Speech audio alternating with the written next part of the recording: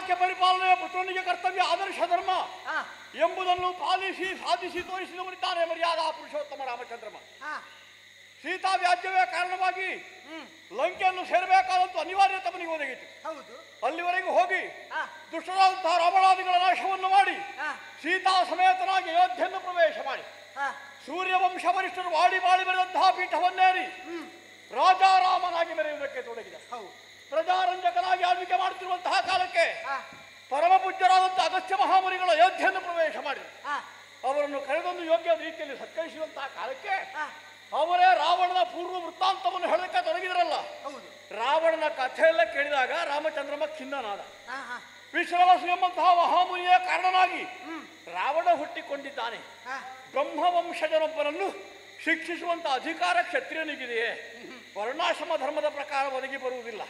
ಆದರೆ ರಾವಣಾದಿಗಳ ನಾಶದಿಂದಲಾಗಿ ಲೋಕಕ್ಷೇಮ ಸಾಧಿತವಾಗಿದ್ದರು. ನಾನು ಬಂದ ಅಪವಾದ ತೊಡೆದು ಹೇಗೆ ಶುದ್ಧನಾಗುವುದು? ಬ್ರಹ್ಮ ಹತ್ಯೆ ನನ್ನನ್ನು ಬಾಧಿಸುವುದಕ್ಕೆ ತೊಡಗಿತಲ್ಲ. ನಾಳೆ ಲೋಕಾಪವಾದ ಬರಬಾರದು. ಅದಕ್ಕೆ ಏನು ಮಾಡೋಣ? ವಿಶ್ವಮಾನವನಾದಂತಹ ರಾಮನಿಗೆ ಬರುವ ಸಂದೇಹ ಸಹಜವಾದದ್ದೇ. ಅಗಸ್ತ್ಯ ಮಹಾಮುನಿಗಳು ಸೂಚಿಸಿದ್ರಲ್ಲ, ಬ್ರಹ್ಮ ಹತ್ಯಾದಿ ಮಹಾದೋಷಗಳನ್ನಾದರೂ ಪರಿಹರಿಸಿ ಶುದ್ಧತೆಯನ್ನು ಒದಗಿಸಿಕೊಡಬಲ್ಲಂತಹ ಅಶ್ವಮೇಧ ಅದನ್ನು ಮಾಡಿ ಪೂರೈಸಿದೆ ಅಂತಾದ್ರೆ ನೀನು ಲೋಕ ಮುಖದಲ್ಲಿ ಅಪವಾದ ರಹಿತನಾಗಿ ಶುದ್ಧ ಚಾರಿತ್ರನಾಗಿ ಉಳಿದಕ್ಕೆ ಸಾಧ್ಯ. ಅಷ್ಟು ಹೇಳಿದ್ದೆ ತಡ. ರಾಮಚಂದ್ರ ದೇವರು ಸಂಕಲ್ಪ ಮಾಡಲಿಲ್ವೇ? ಅಶ್ವಮೇಧದ ಸಂಕಲ್ಪ ಮಾಡಿದ್ದೆ ತಡ. ಸರಯೂ ನದಿ ತೀರದಲ್ಲಿ ಮಹತ್ತರವಾದಂತಹ ಯಜ್ಞವೇದಿಕೆ ನಿರ್ಮಾಣವಾಗಿದೆ. ಅಷ್ಟೇ ಅಲ್ಲ, ವಸಿಷ್ಠ, ಅಂಗಿರಸ, ವಿಶ್ವಾಮಿತ್ರ, ಗೌತಮ, ಜಾಪಾಲಿ ಎಂಬ ಋಷಿಗಳೆಲ್ಲರೂ ಆಗಮಿಸಿದರು. ಯಜ್ಞವೇದಿಕೆ ಸಿದ್ಧವಾಯಿತು.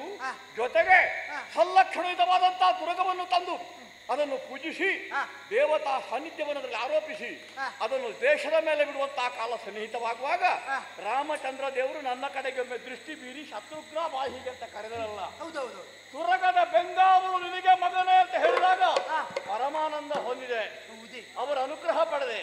ಋಷಿಮುನಿಗಳಿಗೆ ಪೊಡಮಟ್ಟೆ ಇನ್ನು ಸಾವಕಾಶ ಯಾಕೆ? ಹೊರಡುತ್ತಿರುವಂತಹ ತುರಗದ ಹಿಂದಿನಿಂದ ಸಾಗಬೇಕು. ಆವಾಗ ನಮ್ಮ ಸೇನೆ ಸಿದ್ಧವಾಯಿತಲ್ಲ.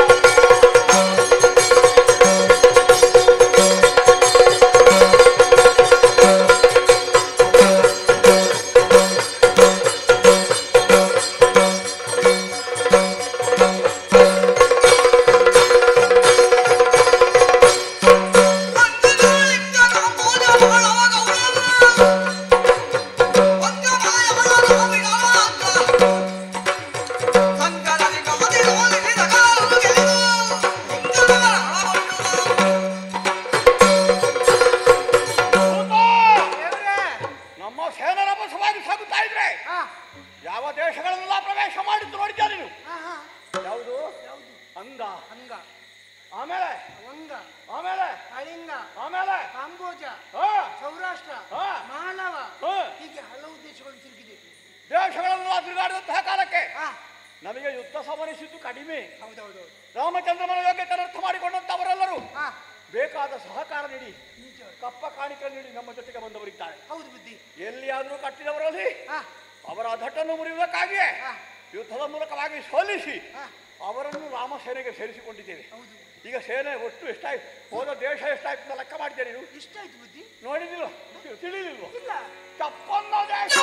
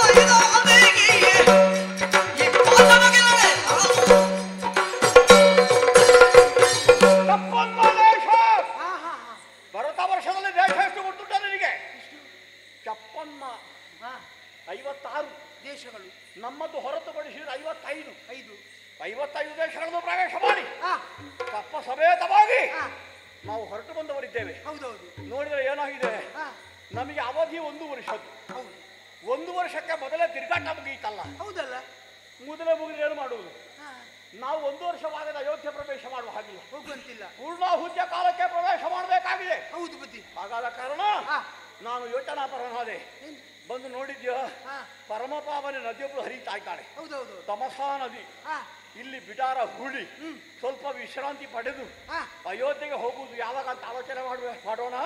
ಹಾಗಾಗಿ ಎಲ್ಲರಿಗೂ ಶಿಬಿರವನ್ನು ಹುಡುದಕ್ಕೆ ಹೇಳಿ.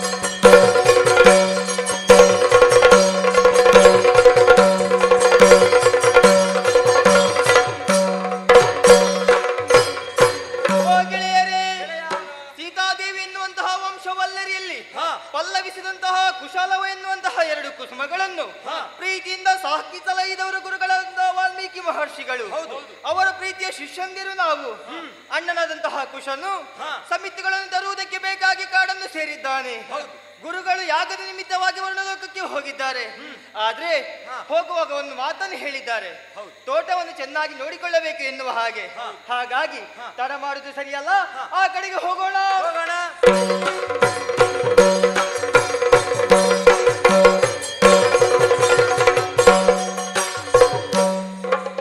ಗೆಳೆಯರೆ, ನಾವೀಗ ಬಂದದ್ದು ಯಾರು ತೋಟಕ್ಕೆ? ಮತ್ತೆ ಇದು ನಮ್ದೇ ಅಲ್ಲ ತೋಟ? ನಮ್ಮದೇ ಹೌದಲ್ವ ಅಂತ ಸಂಶಯ ಕಾಣ್ತಾ ಉಂಟು.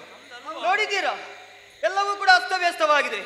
ಓ ಅಲ್ಲಿ ನೋಡಿದ್ದಿ, ಗಿಡಗಳೆಲ್ಲವೂ ಮುರಿದು ಕೆಳಗೆ ಬಿದ್ದಿವೆ. ಗಿಡದಲ್ಲಿರಬೇಕಂತ ಹೂಗಳೆಲ್ಲವೂ ಕೂಡ ನೆಲವನ್ನು ಸೇರಿವೆ. ಓ ಆ ಕಡೆ ನೋಡು, ನಿತ್ಯವೂ ಆಟವಾಡುವಂತಹ ಕೆರೆಯ ನೀರು ಕದಡಿ ಕಪ್ಪಾಗಿ ಹೋಗಿದೆ. ಯಾಕೆ ಹೀಗೆ? ಸತ್ಯ ಹೇಳಿ, ಇದು ನಿನ್ನದೇ ಕೆಲಸ. ನನಗಿಂತ ಮೊದಲು ಬಂದು ಈ ರೀತಿ ಅನ್ಯಾಯ ಮಾಡಿದ್ದಿ. ಒಟ್ಟಿಗೆ ಬಂದದಲ್ವ, ನನ್ಗೆ ಗೊತ್ತೇ ಇಲ್ಲ. ನಾನು ಮತ್ತೆ ಬೇರೆ ಬಂದ ಇಲ್ವಾ? ಹಾಗಾದ್ರೆ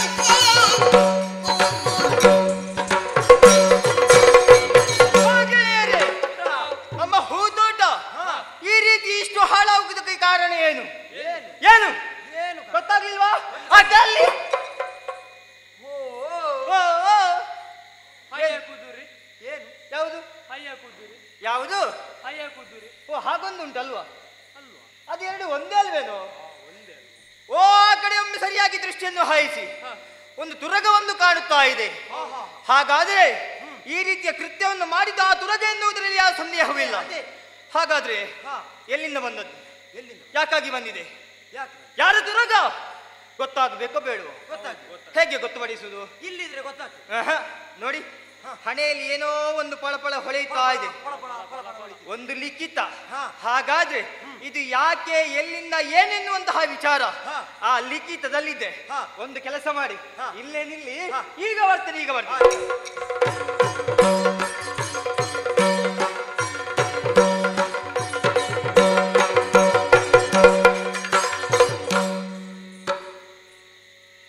ಬೇಗ ಇವತ್ತೇ ಆಗ್ಬೇಕು. ಏನ್ ಮಾಡಿ ಓದ್ಲಿಕ್ಕೆ? ಓದ್ಲಿಕ್ಕೆ ಬರುದು ಹೇಗೆ? ಈಚೆ ಕೊಡು, ನಾನು ಓದ್ತೇನೆ, ಕಿವಿ ಕೊಟ್ಟು ಕೇಳಿ.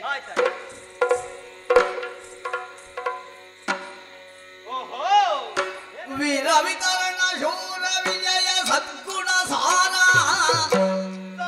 ವೀರ ವಿತರಣ ಶೂರ ವಿಜಯ ಸದ್ಗುಣ ಸಾರ,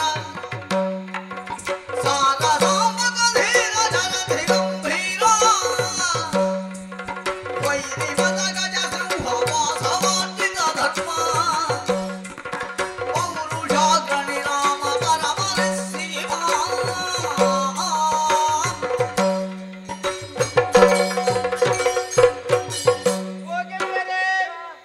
ಮೊದಲಾಗಿ ಸ್ವಸ್ತಿ ಶ್ರೀ ಎನ್ನುವ ಹಾಗೆ ನಮೂದಿಸಿದ್ದಾರೆ.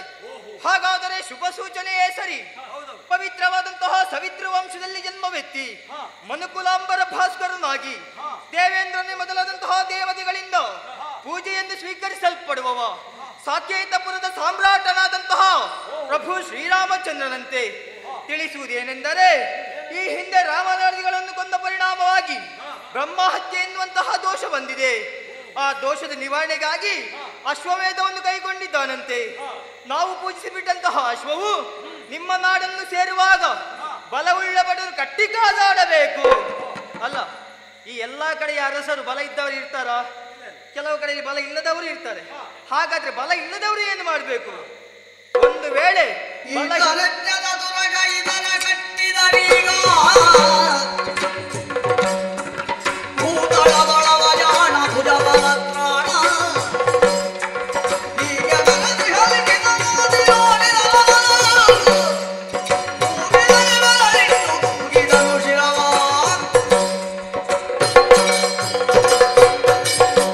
ಬಲಹೀನರಾದವರು ಕಪ್ಪಕೊಟ್ಟು ಕಾಲಿಗೆ ಎರಗಬೇಕು. ಯಾರು ಮಾಡಿದ ತಪ್ಪನ್ನು ಒಪ್ಪಿಕೊಳ್ಳುತ್ತಾರೋ ಅಂತವರನ್ನು ಪ್ರಭು ಶ್ರೀರಾಮಚಂದ್ರ ರಕ್ಷಿಸುತ್ತಾರೆ.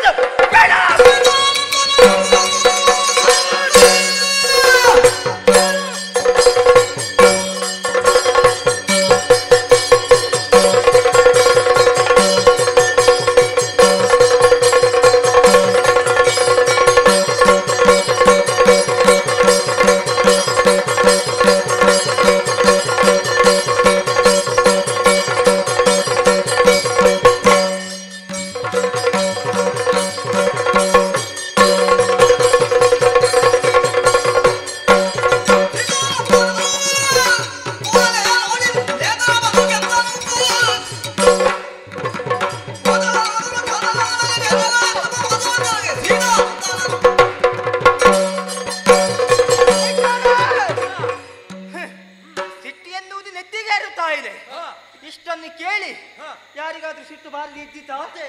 ಬರಲೇಬೇಕು. ಅಲ್ಲ, ಏನಂತ ತಿಳ್ಕೊಂಡಿದ್ದಾನೆ ಆ ರಾಮಚಂದ್ರ? ಪರಾಕ್ರಮ ಎನ್ನುವುದು ಒಂದು ವರ್ಗಕ್ಕೋ ಅಥವಾ ಒಂದು ವ್ಯಕ್ತಿಗೋ ಸೀಮಿತವಾದುದೇ? ಖಂಡಿತವಾಗಿ ಅಲ್ಲ. ಹುಟ್ಟಿದ ಮಕ್ಕಳಿಂದ ವಯೋವೃದ್ಧರ ತನಕ ಒಬ್ಬೊಬ್ಬರಲ್ಲಿ ಒಂದೊಂದು ರೀತಿಯ ಪರಾಕ್ರಮ ಇರ್ತದೆ. ಹಾಗಾದ್ರೆ ಈ ಹೊತ್ತು ನಾನೊಬ್ಬನೇ ಪರಾಕ್ರಮಿ, ನಾನೊಬ್ಬನೇ ವಿಕ್ರಮಿ ಎನ್ನುವಂತ ಅಹಂ ಎನ್ನುವ ಆವರಿಸಿದೆ. ಹಾಗಾದ್ರೆ ನಾವು ಇರುವುದು ಎಲ್ಲಿ? ವಾಲ್ಮೀಕಿ ಮಹರ್ಷಿಗಳ ಗುರುಮಠ ಆಶ್ರಮದಲ್ಲಿ. ಅವರ ಶಿಷ್ಯಂದಿರದಂತಹ ನಮ್ಮಲ್ಲೂ ಪರಾಕ್ರಮ ಇದೆ, ಶಕ್ತಿ ಇದೆ, ವಿಕ್ರಮ ಇದೆ ಎನ್ನುವುದನ್ನು ತೋರಿಸಲೇಬೇಕು. ಇಷ್ಟೆಲ್ಲ ಅನರ್ಥ ಮಾಡಿದಂತ ಈ ಕುದುರೆಯನ್ನು ಸುಮ್ಮನೆ ಬಿಡುವುದಲ್ಲ. ಒಂದು ತೀರ್ಮಾನಕ್ಕೆ ಬಂದಿದ್ದೇನೆ. ಈ ಕುದುರೆಯನ್ನು ಕಟ್ಟುದು ಕಟ್ಟುದು ಕಟ್ಟುದು. ಕಷ್ಟ ಬಂದಿತ್ತು, ಬರಲಿ.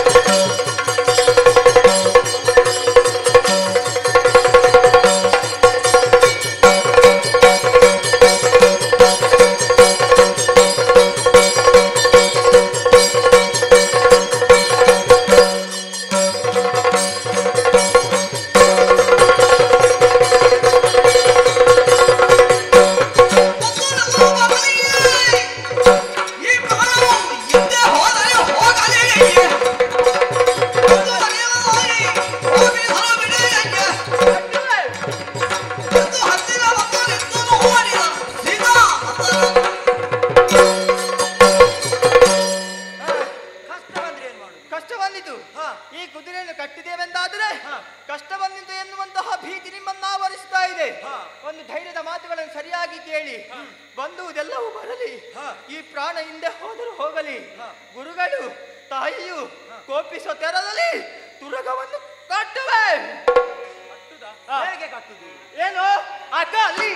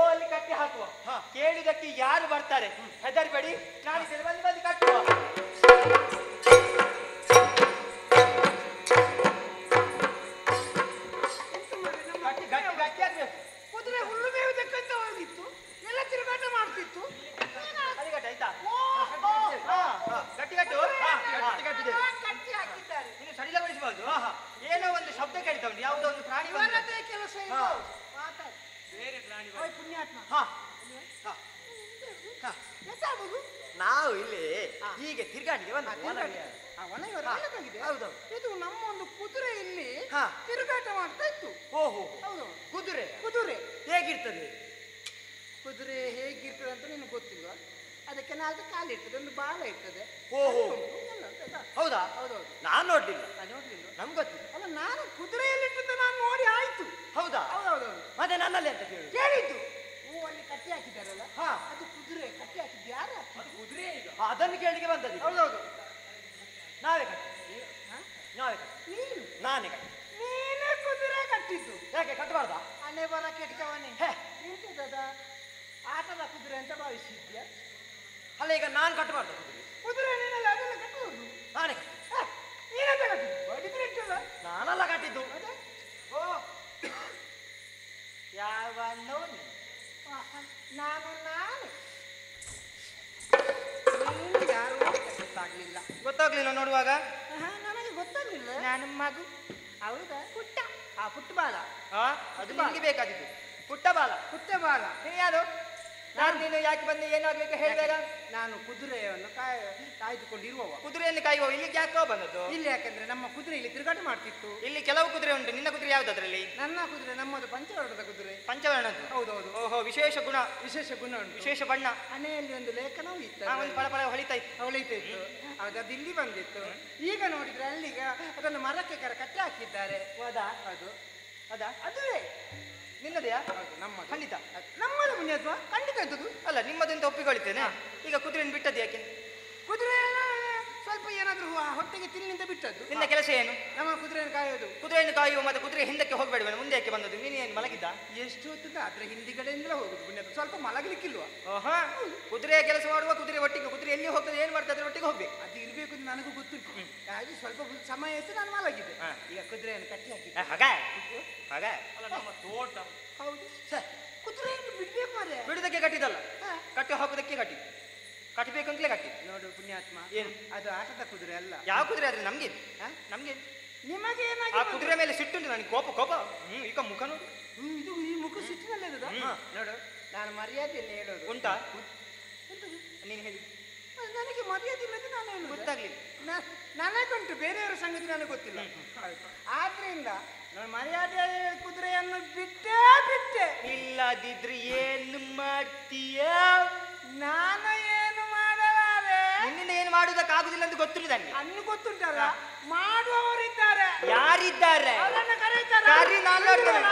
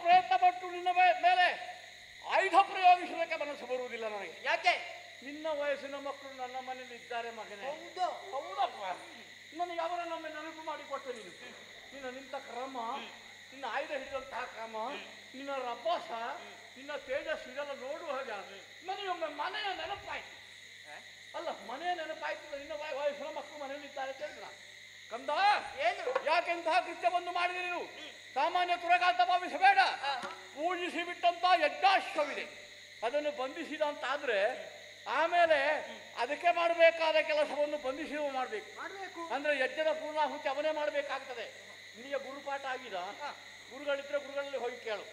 ಯಾರ ಕಂದನಯ್ಯ ನೀನು? ವಿಶೇಷವಾದಂತಹ ಪರಾಕ್ರಮವನ್ನು ಎಳವೆಯಲ್ಲೇ ಪ್ರದರ್ಶನ ಮಾಡ್ತಿರುವಂತಹ ನಿನ್ನ ಪರಿಚಯ ಕೇಳಬೇಕು ಅಂತ ಆಗ್ತಾ ಇದೆ ನನಗೆ. ಯಾರು ನಿನ್ನ ಅಪ್ಪ? ಯಾರ ಕಂದನಯ್ಯ ನೀನು? ನಿನ್ನ ಅಯ್ಯ ಯಾರು ಕಂದ? ನಿನ್ನಂತಹ ಒಬ್ಬ ಪುತ್ರ ರಥವನ್ನು ಪಡೆಯಬೇಕು ಅಂತಾದ್ರೆ ಆ ಮಹಾಸಾಧ್ವಿ ಎಷ್ಟು ವ್ರತವನ್ನು ಆಚರಿಸಿದ್ದಾಳೆ. ಆ ಪುಣ್ಯ ಗರ್ಭೆ ಆ ಮಹಾತಾಯಿಯ ಹೆಸರೊಮ್ಮೆ ಹೇಳು, ನನ್ನ ಕಿವಿಗಳು ಪಾವನವಾಗಲಿ. ನಿನ್ನ ಅಪ್ಪನ ಹೆಸರು ನನಗೆ ಸಂತೋಷವಾಗಲಿ. ಆ ಅಪ್ಪ ಯಾರು, ಅಮ್ಮ ಯಾರು?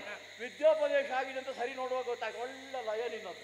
ಹಾಗಾದ ಕಾರಣ ನಿನಗೆ ಉಪದೇಶ ಮಾಡಿದಂತಹ ಗುರುಗಳು ಯಾರು ಅವರ ಹೆಸರನ್ನು ಹೇಳು. ನಿನಗೊಂದು ಒಳ್ಳೆ ಹೆಸರಿರ್ಬೇಕಲ್ಲ, ಆ ಹೆಸರನ್ನು ಹೇಳು. ತುರಗವನ್ನು ಬಂಧಿಸಿದ್ದೀನಿ, ಹೌದೇ? ಯಾಕಾಗಿ ಬಂಧಿಸಿದ?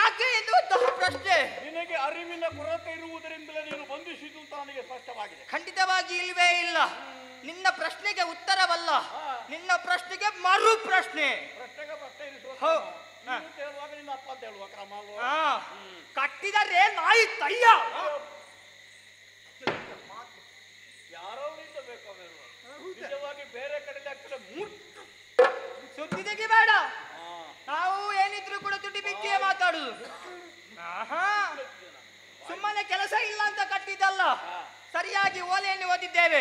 ಓಲೆಯಲ್ಲಿ ಓದಿದ್ರೆ ಸಾಕು, ಅರ್ಥ ಆಗಬೇಕ ಬೇಡವಾ? ಅರ್ಥವಾಗಿದೆ. ನಿಮಗೆಲ್ಲ ಓಲೆ ಒಕ್ಕಣೆ ಓದಲಿಕ್ಕೆ ಬರ್ತದೆ ವಿನಃ ಅದನ್ನ ಅರ್ಥ ಮಾಡುವ ಪ್ರಾಯ ಅಲ್ಲ, ಗೊತ್ತಾಯ್ತಾ? ಹಾಗಂತ ನೀನು ತಿಳ್ಕೊಂಡದ್ದು. ಓದಿದ್ದು ಮಾತ್ರವಲ್ಲ, ಪ್ರತಿಯೊಂದು ಶಬ್ದವನ್ನು ಕೂಡ ಅರ್ಥ ಮಾಡಿಕೊಂಡಿದ್ದೇನೆ. ಬಲವುಳ್ಳ ಭಟರು ಗಟ್ಟಿಗಾದಾಡಬೇಕು. ನಮ್ಮಲ್ಲೂ ಕೂಡ ಬಲ ಇದೆ. ಮತ್ತೆ ಎಷ್ಟುಂಟು? ಯಾವುದು? Bulb bulb ಎಷ್ಟುಂಟು? ಬಲ್ಬು ಬೇಕಾ ನಿನ್ಗೆ? ಬಲುಹು ಎಷ್ಟುಂಟು ಅಂತ? ಬಲುಹು ಎಷ್ಟಿದ್ದು ಹುಡಿ ಮಾಡ್ತೇವೆ ಮತ್ತೆ ಇವರು ಮಾಡಿಯಾರು. ನಮ್ಮಲ್ಲಿ ಕೂಡ ಬಲವು ಉಂಟು ಎನ್ನುವುದನ್ನು ತೋರಿಸುವುದಕ್ಕೆ ಬೇಕಾಗಿ ತುರಗವನ್ನು ಕಟ್ಟಿದ್ದೇವೆ. ದಿಟ್ಟತನ ನಿನಗೆ ಉಂಟು ಎಂದಾದರೆ ನೋಡ, ಬಿಡಿಸಿ ಹೋಗ.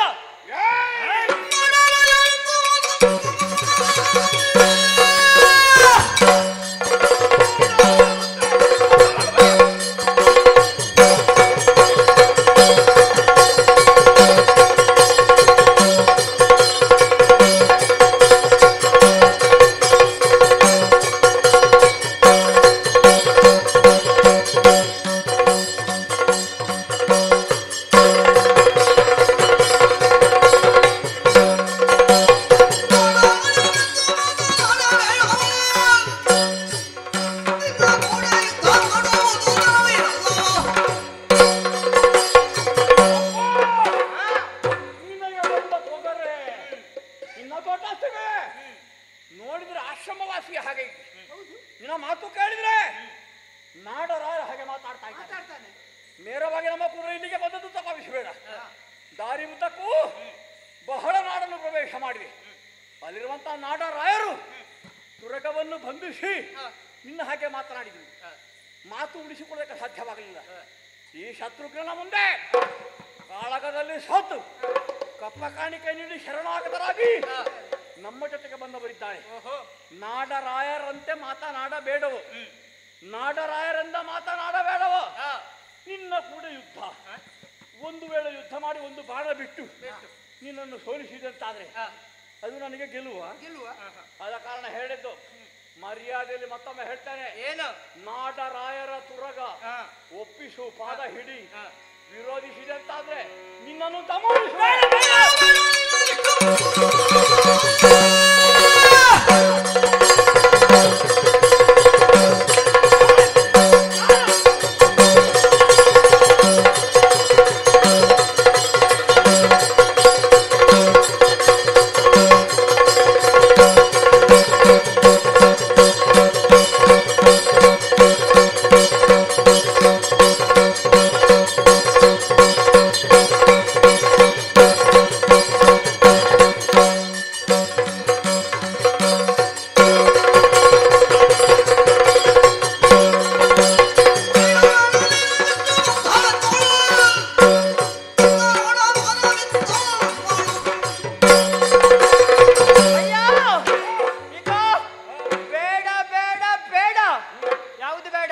ನಿನಗೆ ಬೇಡ ಅಂತ ಹೇಳಿದ್ದು ನಾನು. ಯಾವುದು? ಯಾರ ಮುಂದೆ ಅಂತ ಯೋಚನೆ ಬೇಕು. ನಿನ್ನ ಗುರುಗಳಲ್ಲಿ ಹೋಗಿ ಕೇಳು. ಅದನ್ನೆಲ್ಲ ನಾನು ಯೋಚಿಸುವುದೇ ಇಲ್ಲ. ಯಜ್ಞಾಶ್ವವನ್ನು ಬಂಧಿಸಬಹುದೇ ನಾನು ಅಂತ ಕೇಳಿದ್ರೆ ಅವರು ಹೇಳ್ತಾರೆ ತಪ್ಪು ತಪ್ಪು ತಪ್ಪು ಅಂತ ಅವರು ಹೇಳಿ. ಹೌದಾ? ಆ ಯೋಗ್ಯ ಗುರುವಾಗಿದ್ರೆ ಹೇಳಿ ಯಾರು ಅಷ್ಟು ಮಾಡು ಮೊದಲು. ಖಂಡಿತವಾಗಿ ಹೇಳುತ್ತಾರೆ. ಆದ್ರೆ ಈ ತುರಗವನ್ನು ಕಟ್ಟಿದ್ದು ಯಾಕೆ? ಈ ರೀತಿ ಆಗುವುದಕ್ಕೆ ಕಾರಣ ಆ ತುರಗ. ಯಾವ ರೀತಿ? ನಮ್ಮ ಈ ವನ ನೋಡಿ ಎಲ್ಲ ಹಾಳಾಗಿ ಹೋಗಿದೆ. ಮರಳಿ ನಿರ್ಮಿಸಿ ಕೊಟ್ಟೇನು ಮಗನ. ಅದ ಬೇಡ, ಮೊದಲಿದ್ದಂತಹ ವನವು ಹಾಳಾಗಿದೆ. ಈ ತುರಗ ಸಾಮಾನ್ಯ ತುರಗ. ಈ ತುರಗ ಬೆಂಗಾವಲಿಗೆ ಬಂದು ಇಷ್ಟೆಲ್ಲ ಮಾತಾಡ್ತೀಯಲ್ವಾ? ಸ್ವಚ್ಛತರದ ಧವಳಾಂಗದ ಪೀತ ಪುಟ್ಟದ ಸುಗಮನದ ಒಂದೇ ಕಿವಿಳುಗೆ ಸೈವಂತ ತುರಗವನ್ನು ಮೊದಲು ಕಂಡಿರುವೆಯಾ? ಕಾಣಲಿಲ್ಲ. ಮತ್ತೆ ಸಾಮಾನ್ಯ ತುರಗ ಎಷ್ಟು ತುರಗ ನೋಡಿದ್ದೇವೆ. ಸಾಮಾನ್ಯ ತುರಗ. ಇಂತಹ ತುರಗವನ್ನು ಇವತ್ತೇ ಮೊದಲು ಕಟ್ಟಿ ನೋಡಿದ್ದು. ಋಷಿಮುನಿಗಳೆಲ್ಲ ಪೂಜೆ ಮಾಡಿ ದೇವತಾ ಸಾನ್ನಿಧ್ಯವನ್ನು ಆರೋಪಿಸಿ ದೇಶದ ಮೇಲೆ ಬಿಟ್ಟದ್ದು ಅದು ದೇವತೆ. ಈಗ ದೇವತಾ ಹಾಗೆ ನಮ್ಮದು ಇದು ಒಂದು ರೀತಿಯ ಪೂಜೆಯೇ ಹೌದು. ಅಂತ ಕುದುರೆ ಬಂದಾಗ ನಮ್ಮ ಮಹಾಭಾಗ್ಯ ಅಂತ ತಿಳಿಬೇಕು. ಅಲ್ಲ, ನೀನು ದೊಡ್ಡ ಲೋಕೇಶನ್ ಹಾಗೆ ಮಾತಾಡ್ತೀನಿ ಅಲ್ಲಿ. ಒಂದೊಮ್ಮೆಗೆ ಬಂದರೂ ಕೂಡ ಹೆದರುವುದಿಲ್ಲ. ಏನು ನಿಮ್ಮ ಓಲೆಯಲ್ಲಿ ಬರೆದಿಟ್ಟಿದ್ದ ಇದನ್ನು ನಾಡರಾಯರು ಮಾತ್ರ ಕಟ್ಟಬೇಕು, ದೊಡ್ಡವರು ಮಾತ್ರ ಕಟ್ಟಬೇಕು, ಮಕ್ಕಳು ಕಟ್ಟಬಾರ್ದು ಅಂತ ಏನಾದ್ರು ಬರೆದುಂಟ? ಅದು ನಾಡರಾಯರಿಗೆ ಮಾತ್ರ ಸೀಮಿತವಾಗಿರುವಂತಹ ವಿಷಯ, ನಿನ್ನ ಹಾಗಿರುವ ಆಶ್ರಮವಾಸಿಗಳಿಗೆಲ್ಲ. ಹಾಗಾದ್ರೆ ನೀವು ಅದರ ಜವಾಬ್ದಾರಿ ವಹಿಸಬೇಕಿತ್ತು. ಅದು ನಾಡರಾಯರಿದ್ದಲ್ಲಿಗೆ ಮಾತ್ರ ಕಳಿಸಬೇಕಿತ್ತು. ಇದ್ದ ಕಡೆಗೆ ಬಿಟ್ಟರೆ ಮತ್ತೆ ಏನಾಗುದು? ಹುಡುಗ ನಿನಗೆ ಅರ್ಥ ಆಗುವುದಿಲ್ಲ ಅಂತ. ನಿನಗೆ ಅರ್ಥ ಆಗುದಿಲ್ಲ? ಕುದುರೆಯನ್ನು ಎಳ್ಕೊಂಡು ಹೋಗುದಲ್ಲ ನಾವು. ತುರಗ ಆ ದಾರಿಯಲ್ಲಿ ಹೋಗಬೇಡ, ಈ ದಾರಿಯಲ್ಲಿ ಹೋಗುತ್ತಾ ಕುದುರೆಯನ್ನು ಬಿಡ್ಲಿಕ್ಕೆ ಆಗುದಿಲ್ಲ. ತುರಗ ದೇವತಾ ಪ್ರೇರಣೆಯಿಂದ ಸಾಗುವಂತದ್ದು. ತುರಗ ಹೋಗುವುದೇ ನಮಗೆ ಪಥವಲ್ಲದೆ ನಾವು ಹೋಗುವ ಪಥ ತುರಗಕ್ಕಲ್ಲ, ಗೊತ್ತಾಯ್ತಾ? ನೀವು ತುರಗ ಎಲ್ಲಿ ಹೋಗ್ತದೆ ಅಲ್ಲಿಗೆ ನೀವು ಹೋಗುವವರು. ಹರಿಪ್ರೇರಣಾಯ. ಹೌದು, ಆ ಪ್ರೇರಣೆಯಿಂದಲೇ ಕುದುರೆ ಇಲ್ಲಿಗೆ ಬಂದು ನಮ್ದು ಅರ್ಥ ಮಾಡಿಕೊಳ್ಳಿ. ವಿರೋಧಿಸಿಕೆ ಬಂದವರನ್ನು ತುರದಲ್ಲಿ ಸೋಲಿಸುವವರು ಗೆಲ್ಲುವವರು ನೀವು. ಈಗ ನಿಮಗೇನು ಹೆದರುವವನಲ್ಲ, ಹಿಡಿದಂತಹ ಬಾಣ. ಇವನಿಗೊಂದು ಕೊರತೆ ಉಂಟು. ಯಾವುದು ಬುದ್ಧಿ? ಒಂದೋ ಇವನ ಅಪ್ಪ ಬಡಿಯಲಿಲ್ಲ, ಅದು ಅಲ್ಲ ಅಂತಂದ್ರೆ ಅಮ್ಮ ಇಲ್ಲ. ಯಾರೋ ಒಬ್ರು ಅಪ್ಪ ಅಮ್ಮನ ವಿಷಯ ಇಲ್ಲ. ಈಗ ಅಪ್ಪ ಅಮ್ಮನ ವಿಷಯ ಯಾಕೆ ನಿಮ್ಗೆ ಅಂದ್ರೆ ಅವರು ಬಳಿಯಲ್ಲಿ ಇರ್ತಿದ್ರೆ 4 ಬಾರಿಸಿ ಆದ್ರೂ ಸರಿ ಮಾಡ್ತಿದ್ರು ಮಗನಿಗೆ. ಇವನಿಗೊಂದು ಕೊರತೆ ಉಂಟು. ಹೆಚ್ಚಿನ ಅಪ್ಪ ಬಳಿಯಲ್ಲಿಲ್ಲ, ಅಮ್ಮ ಮಾತ್ರ ಇವರು ಕಾಣ್ತಾರೆ. ಒಳ್ಳೆ ಲಾಲಿಸಿ ಪಾಲಿಸಿ ಬೆಳೆಸಿದ್ರೆ ಹಾಗೆ ಹೀಗೆ ಶುಂಠಿ ಬುದ್ಧಿ. ನೀನು ಕೇಳಿದ ಒಳ್ಳೇದ, ಈಗ ನೆನಪಾಯ್ತು. ನನ್ನ ವಿಳಾಸ ಕೇಳಿದ್ಯಲ್ಲ, ಅಪ್ಪ ಯಾರು ಅಂತ ಬೇಕಲ್ವಾ? ಈಗ ಹೇಳ್ತೀಯಾ? ಈಗ ಹೇಳ್ತೇನೆ. ಕಾರಣೀಕರ್ತನದ ಅಪ್ಪ, ಅಮ್ಮ ಹೆತ್ತವಳು, ಗುರು ವಿದ್ಯೆ ಹೇಳಿಕೊಟ್ಟವು. ಉಳಿದವರಿಗೆಲ್ಲ ಹೆತ್ತವಳೆ ಅಮ್ಮ ಅಲ್ಲದೆ ಬೇರೆ ಯಾರಾದ್ರೂ ಅಮ್ಮ. ನನ್ನ ವಿಳಾಸ ಇಷ್ಟೇ.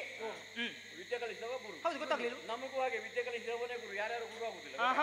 ಈಗ ಅವರು ಕಲಿಸಿಕೊಟ್ಟಂತಹ ವಿದ್ಯೆ ನನ್ನಲ್ಲಿಂಟು. ಮುಂಡು ಬುದ್ಧಿ ತೋರಿದೆ ಅಂತ ಆದ್ರೆ ನಿನಗೆ ಪೆಟ್ಟು ಬೀಳಲಿಲ್ಲ ಮಗನೇ ಬಾಲ್ಯದಲ್ಲಿ. ಶಿಕ್ಷಣಕ್ಕೆ ಶಿಕ್ಷೆ ಜೊತೆಗೆ ಬೇಕು. ಶಿಕ್ಷೆ ಇಲ್ಲದೆ ಶಿಕ್ಷಣ ಏನಾಗ್ತದೆ? ಎಲ್ಲಿಯಾದ್ರೂ ಹೊಡೆದಾಗ ಆಕ್ಷೇಪ ಹೇಳುವ ಹಾಗಿಲ್ಲ ಉಳಿದವರು. ಯಾಕಂದ್ರೆ ಅವನ ಬುದ್ಧಿಗೆ ಹೊಡೆಯುವಂತ. ನಿನ್ನ ಬುದ್ಧಿಗೆ 4 ಗುದ್ದು ಬೀಳುವಾಗ ಸರಿಯಾದ. ನಿಮಗೂ ಕೂಡ ಹಾಗೆ ಉಂಟು. ಈ ಮಕ್ಕಳ ಕೈಯಿಂದ ಪೆಟ್ಟಿನ ರುಚಿ ಸಿಗ್ಲಿಲ್ಲ, ಇವತ್ತು ನಾನು ಕೊಡ್ತೇನೆ.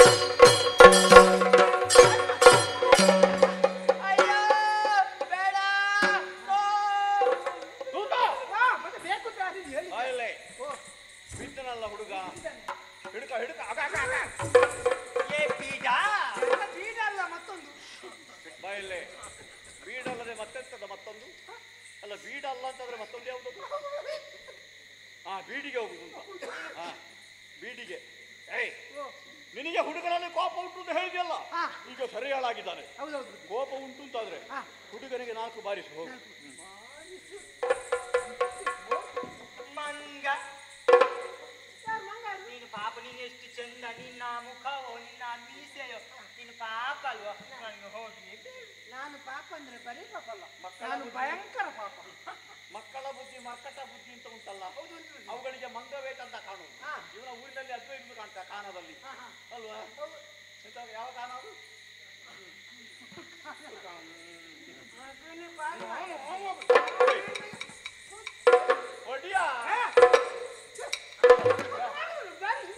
ನಮಗೆ ಹುಡುಗ ಬೇಕು, ಇವರಿಗೆ ಯೋಗ್ಯ ನಿರ್ದೇಶನ ಆಗಬೇಕು. ಅದಕ್ಕೆ ಬೇಕಾಗಿ ಚಂದ ಇದ್ದಾನೆ ಅಂತಲ್ಲ, ಯೋಗ್ಯ ನಿರ್ದೇಶನ ಮಾಡುವರಿಲ್ಲ ಸಮೀಪದಲ್ಲಿ. ಹಾಗಾಗಿ ತಿರುಗಾಟದಲ್ಲಿ ಹೇಳಿಕೊಡೋಣ. ನೀನು ಮೊದಲು ಹಗ್ಗ ತೆಕ್ಕೋ.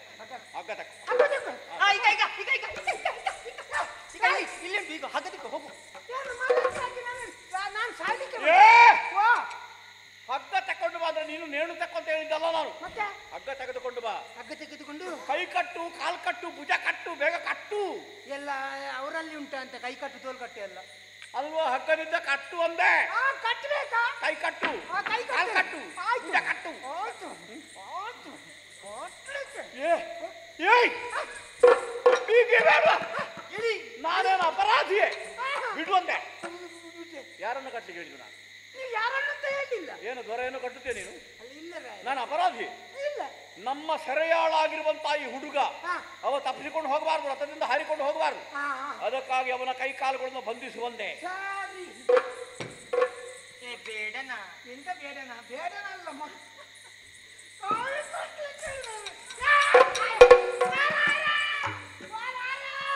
ಅವ ಬಿದ್ದದ್ದು ನಾನು ನಮಸ್ಕಾರ ಮಾಡುದು ದೀರ್ಘ ನಮಸ್ಕಾರ ಮಾಡಿದ್ದಲ್ಲ. ಕಾಲ್ ಕಟ್ಲಿಕ್ಕೆ ಹೋದ್ನ ತುಳಿದ ತುಳಿದ. ಏನಾಯ್ತು ಈಗ ನಿನಗೆ? ಅವ ತುಳಿದಾಗ ನಾನು ಬಿದ್ದೆ. ಅಪಮಾನ ಆಯ್ತಾ? ಇಲ್ಲಿ ಬಾ. ಅಪಮಾನ. ಮತ್ತೆ ನಿನಗೆ ಮಕ್ಕಳು ಎಷ್ಟು ಮನೆಯಲ್ಲಿ? ಮನೆಯಲ್ಲಿ 4 ಬಂದಿದ್ದಾರೆ. ಸರಿ ಹೇಳ.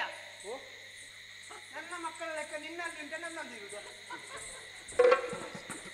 ಅಲ್ಲ ಮನೆಯಲ್ಲಿ 4 ಅಂತ ನಾನು ಕೇಳಿದಾಗಲೇ ಹೇಳಿದೆಲ್ಲ. ಹೌದು. ಹೊರಗೆ ಎಷ್ಟು ಜನ ಇದ್ದಾರೆ? ಹೊರಗಡೆ ಅಂತ ಮನೆಯಲ್ಲಿ ಇರುವುದು 4 ಮಂದಿ. ಮಕ್ಕಳು ಚಿಕ್ಕವರಿರುವಾಗ ನೀನು ಪರಮ ಪ್ರೀತಿಯಿಂದ ಅವರನ್ನು ಎತ್ತಿಕೊಂಡಿದ್ದೇ ಇಲ್ವ? ಕೊಂಡಿದ್ದೇನೆ. ಅವರು ಪುಟ್ಟ ಪುಟ್ಟ ಕಾಲುಗಳಿಂದ ನಿನ್ನ ಎದೆಗೆ ತುಳಿಲಿಲ್ವ? ತುಳಿದ್ದಾರೆ. ನಿನಗೆ ಅದರಲ್ಲಿ ಅಪಮಾನ ಆಗಿದೆ. ಅದು ಅಪಮಾನ ಆಗ್ಲಿಲ್ಲ. ನಿನಗೆ ಸಂತೋಷ ಆಗಿದೆ? ಆಗಿದೆ ಬುದ್ಧಿ. ಈಗ ಅವ ಚಿಕ್ಕ ಹುಡುಗ ಅಲ್ವಾ? ಹೌದು. ಅವ ತುಳಿದನ? ತುಳಿದ. ಬೇಸರ ಮಾಡಬೇಡ, ಹಾಗೆ ತಿಳ್ಕೊ. ಅವರು ಸಣ್ಣ ಮಕ್ಕಳು, ಇವ ದೊಡ್ಡ ಮಗ. ಇವ ಎಲ್ಲಿ ಹೋದ?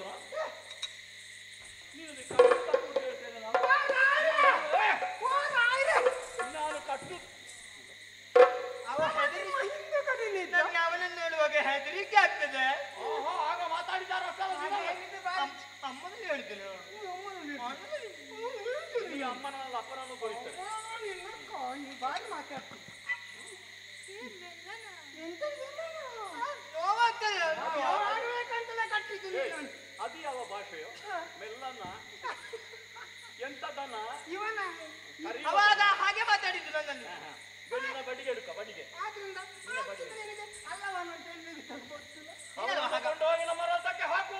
ಆಗಿದೆ ಬುದ್ಧಿ. ಹೋಗೋಣ ಹೋಗೋಣ. ನಿನ್ನ ರಥಕ್ಕೆ ಹಾಕೊಂಡು ಹೋಗದೆ ಬಾ. ಹೋಗು.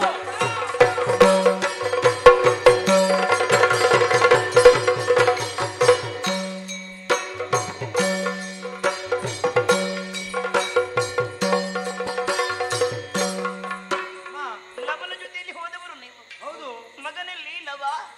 ಗುರುಗಳು ಹೇಳಿದ ಹಾಗೆ ಹೂದೋಟಕ್ಕೆ ಹೋದೆವಮ್ಮ. ಅಲ್ಲಿ ನೋಡಿದ್ರೆ ಎಲ್ಲ ಚಲಬಿಲ್ಲಿಯಾಗಿದೆ.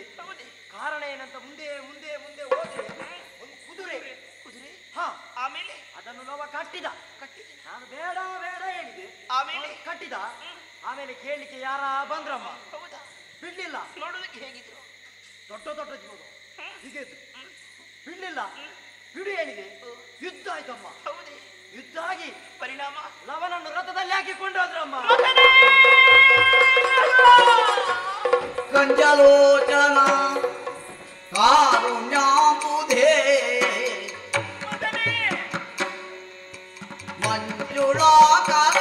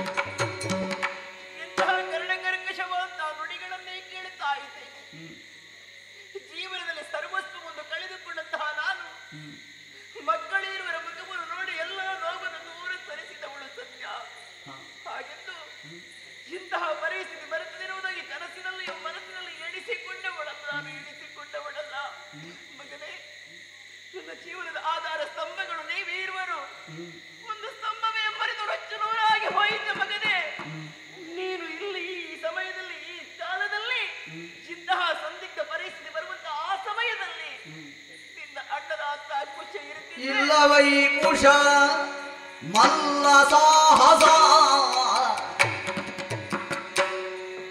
ಇಲ್ಲ ಆ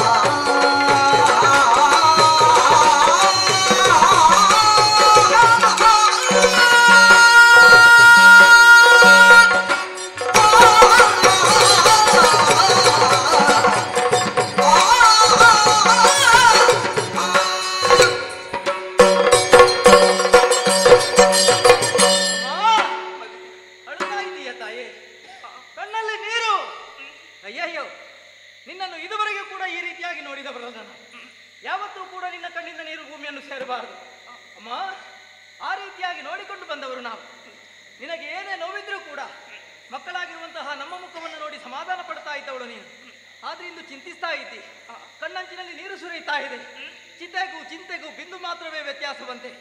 ಚಿತೆ ಶವವನ್ನು ಸುಡುತ್ತದೆ, ಚಿಂತೆ ಜೀವ ಇರುವವನನ್ನೇ ಸುಡುತ್ತದೆ. ಅಂತ ಚಿಂತೆ ನಿನ್ನ ಜೀವನಕ್ಕೆ ಯಾವ ಕಾಲಕ್ಕೂ ಬರಬಾರದು ಎನ್ನುವ ಹಾಗೆ ನಿನ್ನ ಜೊತೆಯಲ್ಲಿ ಬೆಳೆದವರು ನಾವು ಅಮ್ಮ. ಓ, ಬಹುಶಃ ಅರ್ಥ ಆಯ್ತು ನನಗೆ. ನನ್ನ ತಮ್ಮ ಏನೋ ತುಂಟಾಟಿಕೆ ಮಾಡಿರ್ಬೇಕು, ಅದನ್ನೇ ಯೋಚನೆ ಮಾಡಿ ನೀವು ಚಿಂತಿಸ್ತಾ ಇದ್ದಿ. ಬಿಡು, ಏನೋ ಸಣ್ಣ ಹುಡುಗ ತಿಳಿಯದೆ ತಪ್ಪು ಮಾಡಿರ್ತಾನೆ, ಅದಕ್ಕೆ ಯಾಕಮ್ಮ ಈ ರೀತಿಯಾಗಿ? ಯಾವುದಕ್ಕೂ ಹೆದರಬೇಕಾದ ಅವಶ್ಯಕತೆ ಇಲ್ಲ.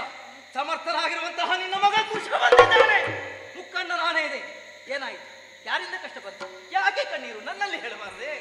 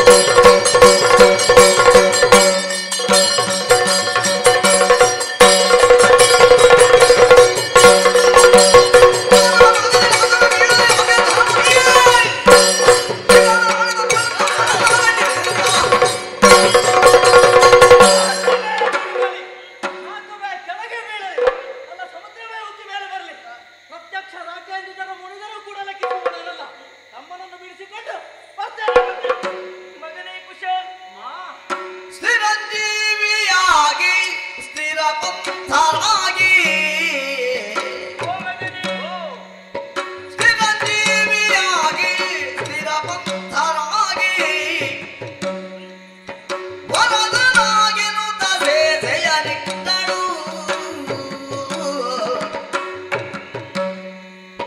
ಬಗೆಯವರ ಕೂಡೆ ನಿಜವನ್ನು ಹೇಳದಿರು ಮಗನೇ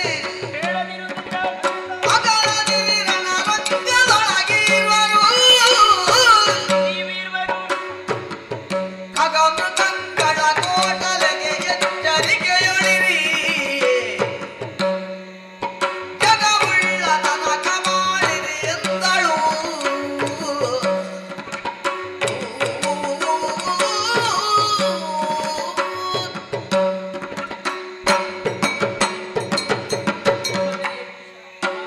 ನೀನಾಡಿದ್ದ ವೀರವಾಣಿಯನ್ನು ಕೇಳಿದಾಗ ಮನಸ್ಸಿಗೆ ಅಮೃತ ಸಿಂಚನೆಗೆರೆದಷ್ಟು ಸಂತೋಷವಾಗಿದ್ದಾಳೆ. ಇಬ್ಬರು ಮಕ್ಕಳು ನನಗೆ. ಒಂದು ಕಣ್ಣನ್ನು ಕಳೆದುಕೊಂಡವಳು ನಾನು. ನಿನ್ನಿಂದಾಗಿ ಕಳೆದುಕೊಂಡಂತ ಕಣ್ಣು ಪುನರಪಿ ಒದಗಿ ಬರ್ತೀನಿ ಅಂತ ನಂಬಿಕೆ ನಿನ್ನ ಮಾತಲ್ಲಿ ಬಂತ ಮಗನಿಗೆ. ಗಂಡ ಹೋಗುವುದು ನೀನು ವೈರಿಗಳ ಬಳಿಗೆ ತಾನೆ. ಆ ಸಂದರ್ಭದಲ್ಲಿ ನಿನ್ನ ಒಳ್ಳೆಯದಕ್ಕೆ ಬೇಕಾಗಿ ಎರಡು ಹಿತ ಮಾತನ್ನಾಡುತ್ತಾ ಇದ್ದೆ. ಧಾರಾಳ ಯಾವ ಕಾಲಕ್ಕೂ ಮನೆಯ ಕೂಡದು ಮಗ. ಹೇಳು ಗಂಡ, ನಿನ್ನ ತಮ್ಮನನ್ನು ಬಿಡಿಸುವಂತಹ ವೇಳೆಯಲ್ಲಿ ನಿನ್ನ ಶತ್ರುಗಳಲ್ಲಿ ಯಾವ ಕಾಲಕ್ಕೂ ನೀನು ನಿಜವನ್ನು ಕುಸುರ ಕೂಡ ಜೀವನದಲ್ಲಿ ಕೆಡುಕುವಂದೇ ಬರುತ್ತದೆ. ಆಮೇಲೆ ಅವನ ನಿನಗೆ ಸಿಕ್ಕಿದ ಕ್ಷಣದಲ್ಲಿ ಜೀವನದಲ್ಲಿ ಯಾವ ಕಾಲಕ್ಕೂ ಒಬ್ಬರನ್ನೊಬ್ಬರು ಅಗಲ ಕೂಡ ಇಲ್ಲ. ಅಷ್ಟೇ ಎಲ್ಲ ಕಾಡು ಈ ಆಶ್ರಮದ ಹಾಗಲ್ಲ. ಅದೆಷ್ಟು ಕ್ರೂರ ಮೃಗಗಳಿದೆ ಮಗನೇ. ಆ ಮೃಗಗಳ ಕಡೆ ಒಂದು ಕಣ್ಣು ನಿಟ್ಟುಕೊಳ್ಳಬೇಕು, ಎಚ್ಚರಿಕೆಯನ್ನು ಇಟ್ಟುಕೊಳ್ಳಬೇಕು. ಅದಕ್ಕೆ ಮಗನೇ ಈ ಜಗ ಉಳ್ಳ ತನಕ ಚಿರಂಜೀವಿಯಾಗಿ ಸ್ಥಿರಪಂಥರಾಗಿ ಬಾಳಿ ಮಕ್ಕಳೇ.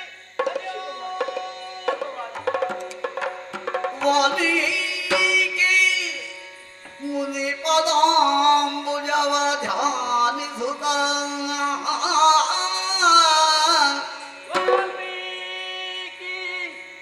ಮುನಿ ಪದಾಂಬುಜವ ಧ್ಯಾನಿಸುತ್ತ ನಲ್ಮೆಯು ಅಷ್ಟ ದಿಕ್ಕುಗಳಿಗೆ ವಂದಿಸುತ್ತ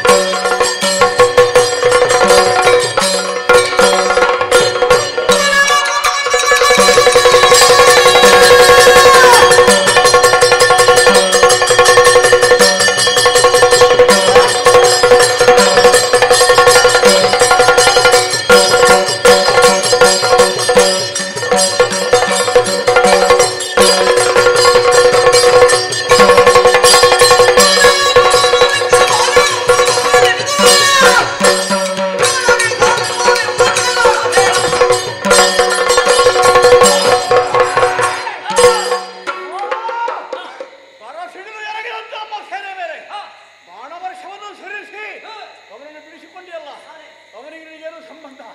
ಏನು ಹೆಸರು? ಏನು ಉದ್ದೇಶ?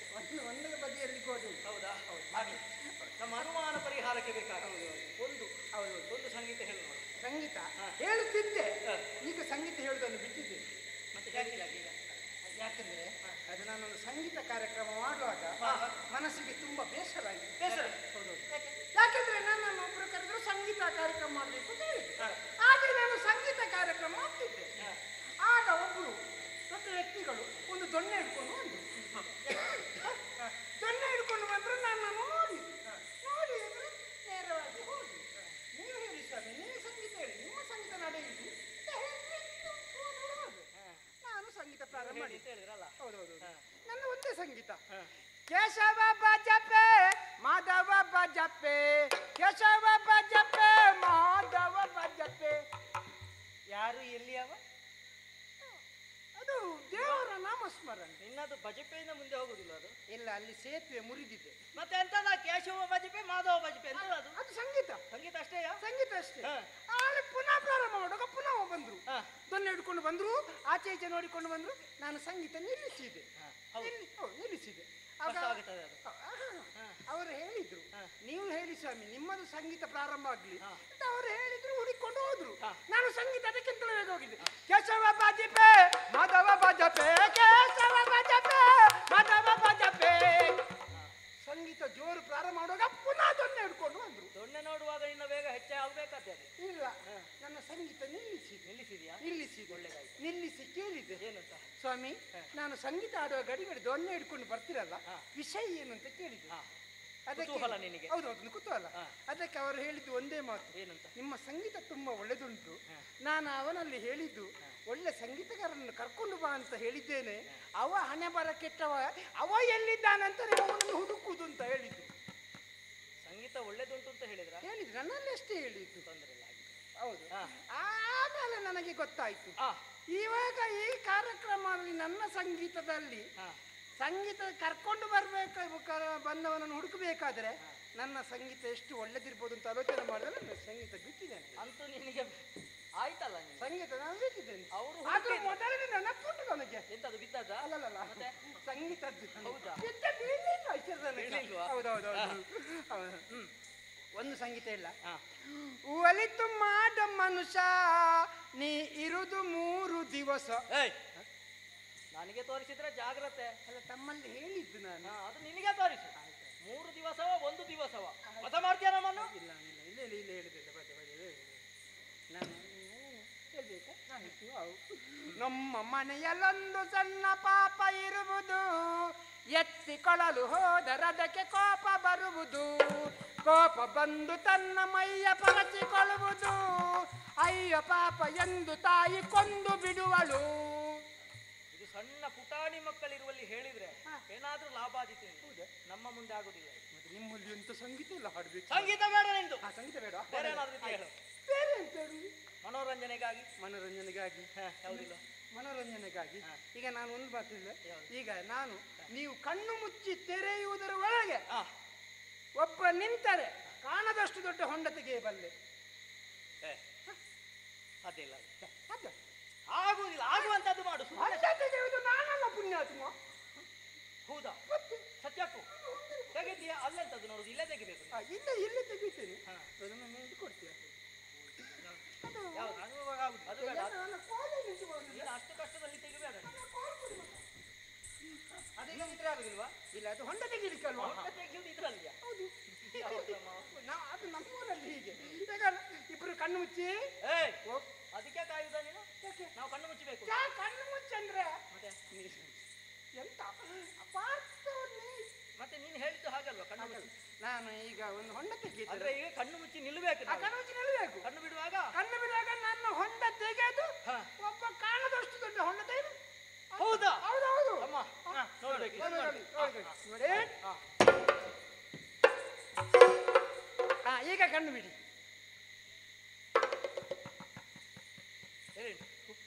ಎಲ್ಲಿ ಉಂಟು ಹೊಂಡ? ಎಲ್ಲಿ? ಕಾಲಡಿಯಲ್ಲಿ ಉಂಟು.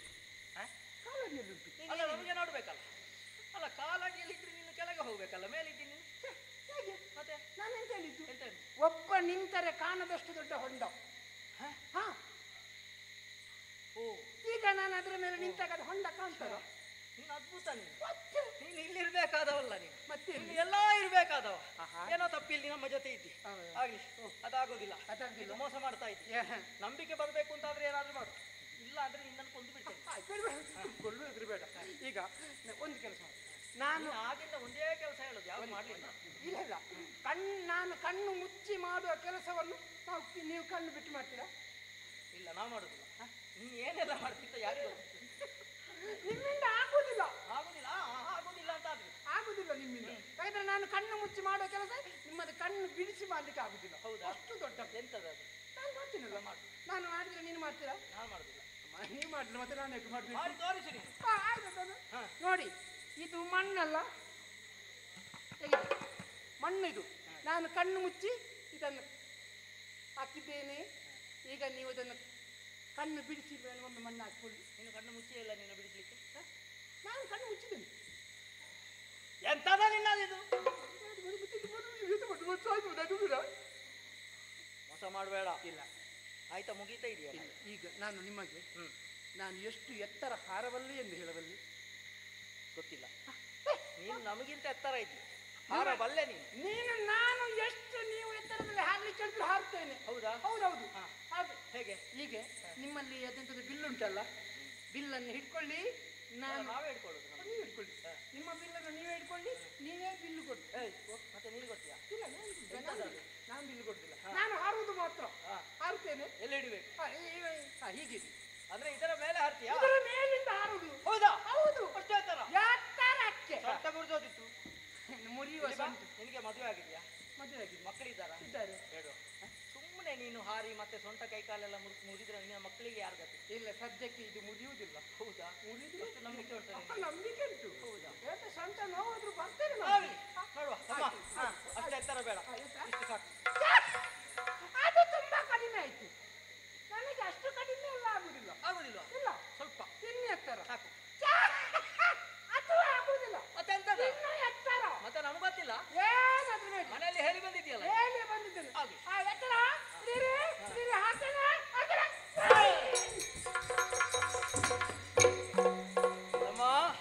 ಗೊತ್ತಿತ್ತು ನನಗೆ. ಇವ ಬಡಪಾಯಿ, ಇವನನ್ನು ಹೊಡೆದು ನಮಗೇನಾಗುವುದಕ್ಕಿದೆ ಹೇಳು. ಆದ್ರೆ ಕುದುರೆ ನಮ್ಮಲ್ಲೇ ಉಂಟಲ್ಲ, ಯಾರು ಬಂದಾರು ಬಿಡಿಸುವುದಕ್ಕೆ? ನೋಡುವ.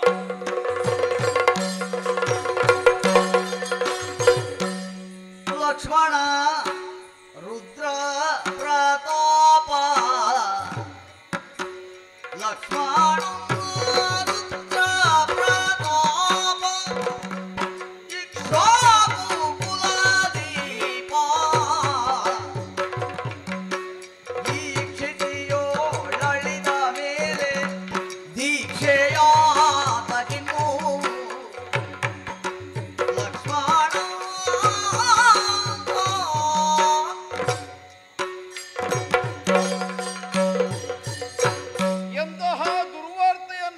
ಬೇಕಾಗಿ ಬಂತು. ಶುದ್ಧ ಸಂಕಲ್ಪದಿಂದ ಹಿರಿದಾದಂತಹ ನಿರೀಕ್ಷೆಯಿಂದ ಕೈಗೊಂಡಂತಹ ಅಶ್ವಮೇಧಕ್ಕೆ ಮಧ್ಯದಲ್ಲಿ ವಿಘ್ನ ಒದಗುವಂತಹ ಕಾಲ ಬಂತು ಅಂತ ಆತಂಕವಾಗುತ್ತದೆ. ವಿಶ್ವಾಮಿತ್ರರ ನಿರ್ದೇಶನದಂತೆ ವಸಿಷ್ಠರ ಮಾರ್ಗದರ್ಶನದಲ್ಲಿ ಗೋಮತಿ ನದಿ ತೀರದಲ್ಲಿ ಕೈಗೊಂಡಂತಹ ಅಶ್ವಮೇಧದ ಯಜ್ಞಶಾಲೆಯಲ್ಲಿ ದೀಕ್ಷಾಬದ್ಧನಾಗಿ ಕುಳಿತು ಯಾಗ ಸಂರಕ್ಷಣಾರ್ಥವಾಗಿ ಹೋದಂತಹ ಶತ್ರುಘ್ನನ ವಿಜಯದ ವಾರ್ತೆಯನ್ನು ಆಲಿಸುವುದಕ್ಕೆ ಮೈಯೆಲ್ಲ ಕಿವಿಯಾಗಿ ನಾನು ಕಾದಿದ್ದರೆ ಬಂದಂತಹ ವರ್ತಮಾನವಾದರೂ ಏನು? ಅನೇಕ ದೇಶಗಳಲ್ಲೆಲ್ಲ ದಿಗ್ವಿಜಯವನ್ನು ಸಾಧಿಸಿ ಕಪ್ಪವನ್ನು ಸಂಗ್ರಹಿಸಿ ಮುಂದುವರಿದಂತಹ ಶತ್ರುಘ್ನನ ತುರಗಬಂಧನ ಕೇವಲ ವನಪ್ರದೇಶದಲ್ಲಿ ಆಗಿ ಹೋಯಿತು. ವಾಲ್ಮೀಕಿ ಮಹರ್ಷಿಗಳ ಆಶ್ರಮ ಪರಿಸರದಲ್ಲಿ ತುರಗಬಂಧನವಾದ ಕಾಲಕ್ಕೆ ಬಿಡಿಸಿಕೊಳ್ಳುವುದಕ್ಕೆ ಮುಂದಾದರೆ ಶತ್ರುಘ್ನನೇ ಇಲ್ಲವಾದ. ಯಾಕೆ ಏನು ಅನ್ನುವ ಹಾಗೆ ಚಿಂತಿಸುತ್ತಿರುವಂತಹ ಕಾಲದಲ್ಲಿ ತಮ್ಮನಾದಂತಹ ಲಕ್ಷ್ಮಣ ಧೈರ್ಯದ ಮಾತುಗಳನ್ನಾಡಿದ. ನಾನೇ ಹೋಗಿ ನೋಡಿ ಬರ್ತೇನೆ ಅಣ್ಣಯ್ಯ ಅನ್ನುವಂತಹ ಭಾವದಿಂದ ಹೊರಟು ನಿತ್ತವನನ್ನು ಕಳುಹಿದೆ. ಎಂತೆಂತಹ ರಾಕ್ಷಸರ ಯುದ್ಧದಲ್ಲಾದರೂ ತನ್ನದ್ದಾದಂತಹ ಸಾಮರ್ಥ್ಯದ ಮೂಲಕವಾಗಿ ವಿಜಯವನ್ನು ಹೊಂದಿ ಮರಳಿ ಬಂದಂತಹ ಲಕ್ಷ್ಮಣಾಂಕ ಆ ಎಳೆಯ ಹುಡುಗರಲ್ಲಿ ಕಾಳಗದಲ್ಲಿ ಗೆಲ್ಲುವುದು ಬಹಳ ವಿಶೇಷ ಅಲ್ಲ ಅಂತ ಭಾವಿಸಿದ್ದು. ಆದರೆ ನಮ್ಮೂರು ಬಂದು ಆಡಿದಂತಹ ಮಾತೇನು? ರುದ್ರ ಪ್ರತಾಪಿಯಾದಂತಹ ಲಕ್ಷ್ಮಣಾಂಕನು ಕಾಳಗದಲ್ಲಿ ಮೈಮರೆತು ಧರೆಗೊರಗುವಂತಹ ಸ್ಥಿತಿಯಾಗಿ ಹೋಯಿತು. ಅಯ್ಯೋ, ಬಗಿಷ್ಠರ ಪ್ರಾಣವೆಂದು ನನ್ನ ತಮ್ಮಂದಿರನ್ನು ನಾನು ಬದುಕಿನಲ್ಲಿ ಸ್ವೀಕರಿಸಿದವು. ವಸ್ತುವನ್ನು ನೆರಳನುಸರಿಸುವಂತೆ ಎಡೆಬಿಡದೆ ನನ್ನ ನೀತನಕ್ಕೆ ಅನುಸರಿಸಿಕೊಂಡು ಬಂದ ಲಕ್ಷ್ಮಣ ಈ ಒಂದು ವಿಷಯದಲ್ಲಿ ಮಾತ್ರ ನನ್ನನ್ನು ಉತ್ತರಿಸಿ ಮುಂದಕ್ಕೆ ಸಾಗಿ ಹೋದನೆ. ಅಂತಹ ತಮ್ಮಂದಿರನ್ನೆಲ್ಲ ಕಳಕೊಂಡ ಮೇಲೆ ಈ ಯಾಗವಾದರೂ ಯಾಕೆ, ಏನನ್ನು ಸಂಪಾದಿಸುವುದಕ್ಕೆ?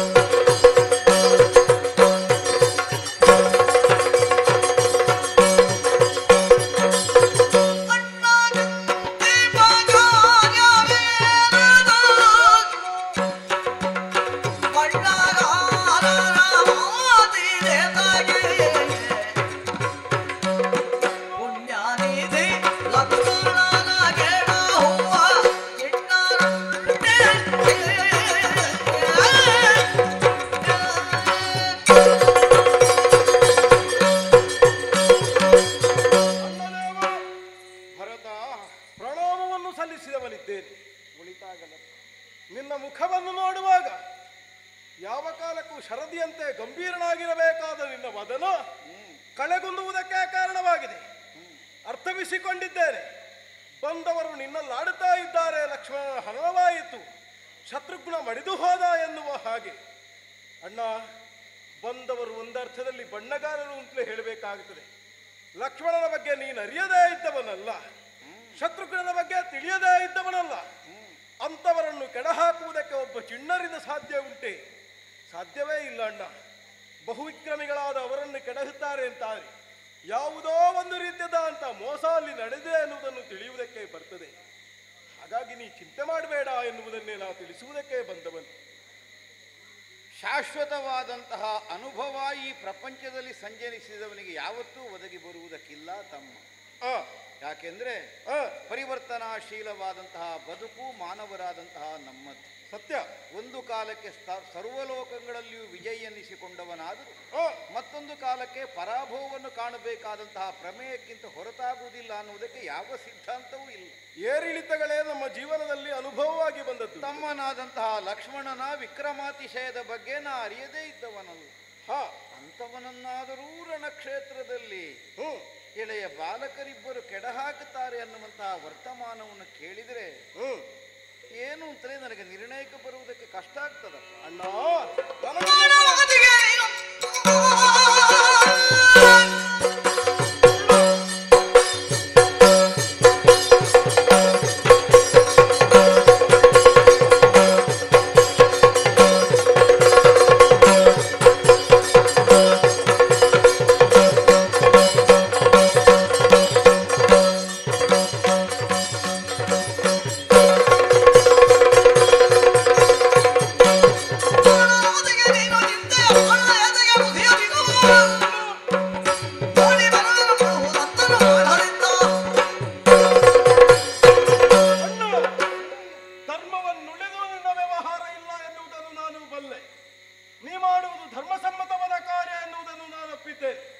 ಅದಕ್ಕೆ ತಡೆಯಾಗಿ ಯಾರೇ ಉಂಟಾಗುತ್ತಾರೆ ಅಂತಾದ್ರು ಅದರ ಬಗೆಗೆ ನೀ ಚಿಂತೆ ಮಾಡಬೇಕು ಅಂತ ಇಲ್ಲ. ನಿನ್ನ ತೋಳುಗಳೋಪಾದಿಯಲ್ಲಿ ಅಲ್ಲ ನೀನು ಹೇಳಿದ ಕೆಲಸವನ್ನು ಮಾಡುವುದಕ್ಕೆ ಇರಬಹುದಾದ ಸದಾ ಸರ್ವದ ನಿನ್ನ ಚರಣ ಸೇವೆಗೆ ಇರುವಂತಹ ಇನ್ನ ತಮ್ಮ ಭರತನಿದ್ದಾನೆ. ಅಪ್ಪಣೆಯನ್ನು ಕೊಡು. ಏನಾಗಿದೆ ಎನ್ನುವುದನ್ನು ಪರೀಕ್ಷಿಸಿ ಒಂದು ವೇಳೆ ವಿಪತ್ತೇ ಹೌದಾದ್ರೆ ಅದನ್ನು ದೂರೀಕರಿಸುವ ಪ್ರಯತ್ನವನ್ನು ನಾನು ಮಾಡ್ತೇನೆ. ತಮ್ಮ ಭರತ, ಅಣ್ಣ, ಅಂದೊಂದು ಕಾಲಕ್ಕೆ ನನ್ನ ಪ್ರಾತಿನಿಧ್ಯವನ್ನು ವಹಿಸಿ ಅಯೋಧ್ಯೆಯ ಅಧಿಕಾರ ಸೂತ್ರವನ್ನು ಕೈಯಲ್ಲಿ ಧರಿಸಿ ನೀ ಮುನ್ನಡೆದ. ನಿನ್ನ ಪ್ರತಿನಿಧಿಯಾಗಿ ಕಾನನಾಂತರದಲ್ಲಿ ಲೋಕಕ್ಷೇಮದ ಕಾರ್ಯದಲ್ಲಿ ನಾ ಮುಂದಾದ.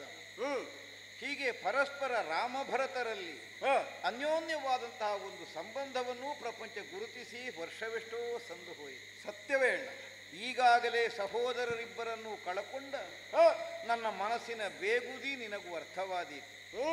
ತಮ್ಮ, ಅಣ್ಣ, ಸ್ಪಷ್ಟವಾಗಿ ತಿಳಿದು ನಿನ್ನನ್ನು ಕಳುಹಿಕೊಡುವಲ್ಲಿ ಯಾಕೋ ಮನಸ್ಸು ಹಿಂದೇಟು ಹಾಕುತ್ತದೆ. ಹಾಗೆಂದು ಅನಿವಾರ್ಯ ಹೌದು. ಯಾಗದೀಕ್ಷಾಬದ್ಧನಾಗಿ ನಾನು ಕುಳಿತಿದ್ದೇನೆ. ಯಾವ ಕಾರಣಕ್ಕೂ ಯಾಗದೀಕ್ಷಾಬದ್ಧನಾದವ ಹೇಳುವಂತಹ ಸನ್ನಿವೇಶ ಬರಕೂಡದು. ಅದಕ್ಕಿಂತ ಮೊದಲೇ ತುರಗದ ರಕ್ಷಾರ್ಥವಾಗಿ ಬೇಕಾದಂತಹ ವ್ಯವಸ್ಥೆಯನ್ನು ಅನುಗೊಳಿಸಬೇಕಾದಂತಹ ಕರ್ತವ್ಯ ಉಂಟು. ಆ ಕಾರಣಕ್ಕಾಗಿ ಮಾತ್ರ ಕುಳಿತ ನಾನು ಎದ್ದು ನಡೆಯಕೂಡದು ಅನ್ನುವ ನಿರ್ಣಯದಿಂದ ನಿನ್ನನ್ನು ಒಲ್ಲದ ಮನಸ್ಸಿನಿಂದಲೇ ಕಳುಹಿಸುವುದಕ್ಕೆ ಸಿದ್ಧನಾಗಿದ್ದೇನೆ. ಬಹಳ ಜಾಗರೂಕನಾಗಿರು ತಮ್ಮ. ಸರಿಯಾದ ಆಶೀರ್ವಾದ.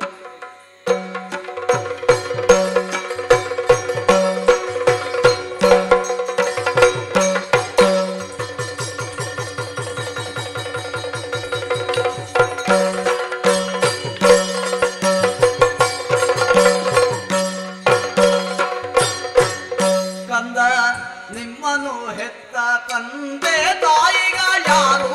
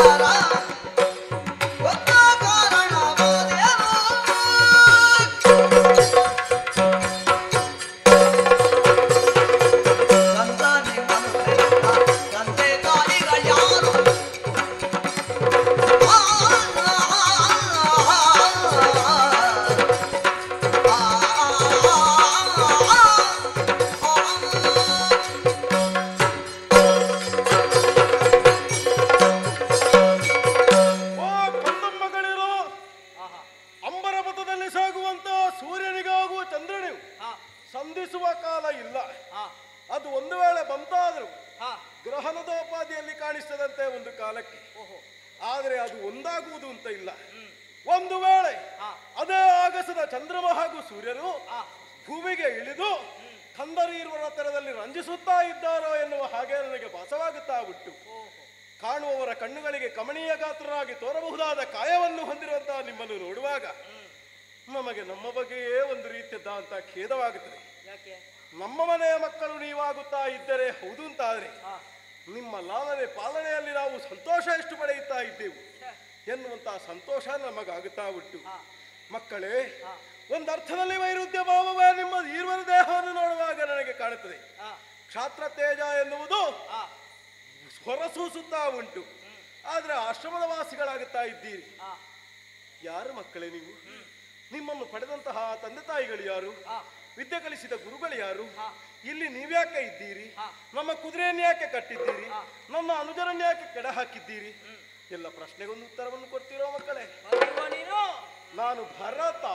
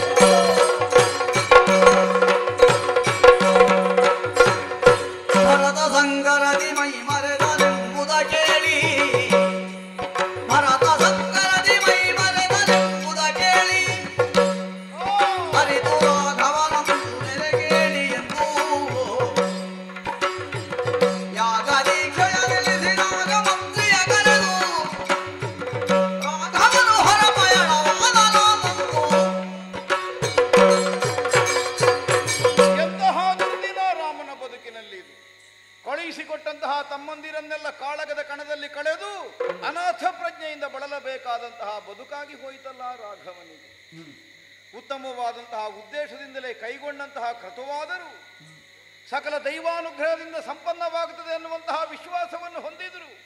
ಈ ತೆರನಾದಂತಹ ವಿಘ್ನ ಬದಗುತ್ತದೆ ಎನ್ನುವುದನ್ನು ಯಾವನಾದರೂ ಕನಸಿನಲ್ಲಿ ಆದರೂ ಕಲ್ಪಿಸಿಕೊಳ್ಳುವುದಕ್ಕೆ ಸಾಧ್ಯವಿದೆ. ಹಿರಿಯರ ಆಶೀರ್ವಾದದ ಬಲದಿಂದ, ಕುಲದೇವರ ಅನುಗ್ರಹದಿಂದ ಕೈಗೊಂಡಂತಹ ಕೃತವನ್ನು ಸಾಂಗವಾಗಿಸಿಕೊಳ್ಳುತ್ತೇವೆ ಎನ್ನುವಂತಹ ಸಂತೃಪ್ತಿಯನ್ನು ನಾನು ಹೊಂದಿದ್ರೆ ಯಾಗದೀಕ್ಷೆಯ ಅರ್ಥ ಇಲ್ಲ ಅಂತ ಆಗಿ ಹೋಯ್ತಲ್ಲ. ಶತ್ರುಘ್ನ ಹೋದ, ಲಕ್ಷ್ಮಣ ಹೋದ, ಭರತನನ್ನು ಕಳಕೊಂಡೆ, ಇನ್ಯಾಕಾಗಿ ಯಾಗದೀಕ್ಷೆ? ಯಾವ ವಿಧದಿಂದಲಾದರೂ ದೀಕ್ಷಾಬದ್ಧನಾಗಿ ನಾನು ಗೋಮತಿ ನದಿ ತೀರದಲ್ಲಿ ಉಳಿಯುವುದಕ್ಕಾಗುವುದಿಲ್ಲ. ಗುರುಗಳಾದಂತಹ ವಸಿಷ್ಠರ ಮುಖವನ್ನು ನೋಡಿದರೆ ಪರೋಕ್ಷವಾಗಿ ನಮಗವರು ಸೂಚನೆಯನ್ನು ನೀಡಿದರು. ಯಾಗದ ಯಾಜಮಾನ್ಯವನ್ನು ಹೊಂದಿದವನಿಗೆ ಒಂದು ಬದ್ಧತೆ ಇದೆ. ದಿಗ್ವಿಜಯ ಕಾಂಕ್ಷೆಯಿಂದ ದೇಶದ ಮೇಲೆ ಹರಿಯಬಿಟ್ಟಂತಹ ತುರಗ ಪರರ ಬಂಧನದಲ್ಲೇ ಉಳಿಯುವಂತಹ ಕಾಲ ಒದಗಿತೂ ಬಿಡಿಸಿಕೊಳ್ಳುವುದಕ್ಕೆ ಅನ್ಯರಿಲ್ಲ ಅಂತಾದರೆ ಯಾವನು ಯಾಗದ ಯಾಜಮಾನ್ಯವನ್ನು ಹೊಂದಿದ್ದಾನೆ ಅವನಾದರೂ ಕಾಳಗದ ಕಣಕ್ಕೆ ಹೋಗಿ ತನ್ನ ಶ್ರಮವನ್ನು ವಿನಿಯೋಗಿಸುವುದರ ದ್ವಾರ ತುರಗವನ್ನು ಬಿಡಿಸುವಲ್ಲಿ ಮುಂದಾಗಬೇಕು. ಆದ್ದರಿಂದಲೇ ಯಾಗ ದೀಕ್ಷೆಯನ್ನು ಬಿಸುಟು ತುರಗವನ್ನು ಬಿಡಿಸಿಕೊಂಡು ಬರುವಂತಹ ಉದ್ದೇಶಕ್ಕಾಗಿ ಆದರೂ ನಾನು ಹೋಗಲೇಬೇಕು ಅನ್ನುವುದನ್ನು ಅವರು ಸೂಚಿಸಿದ ಹಾಗಾಗಿದೆ. ಅಷ್ಟು ಹೌದು ಅಂತಾದರೆ ಮತ್ತಿಲ್ಲೇ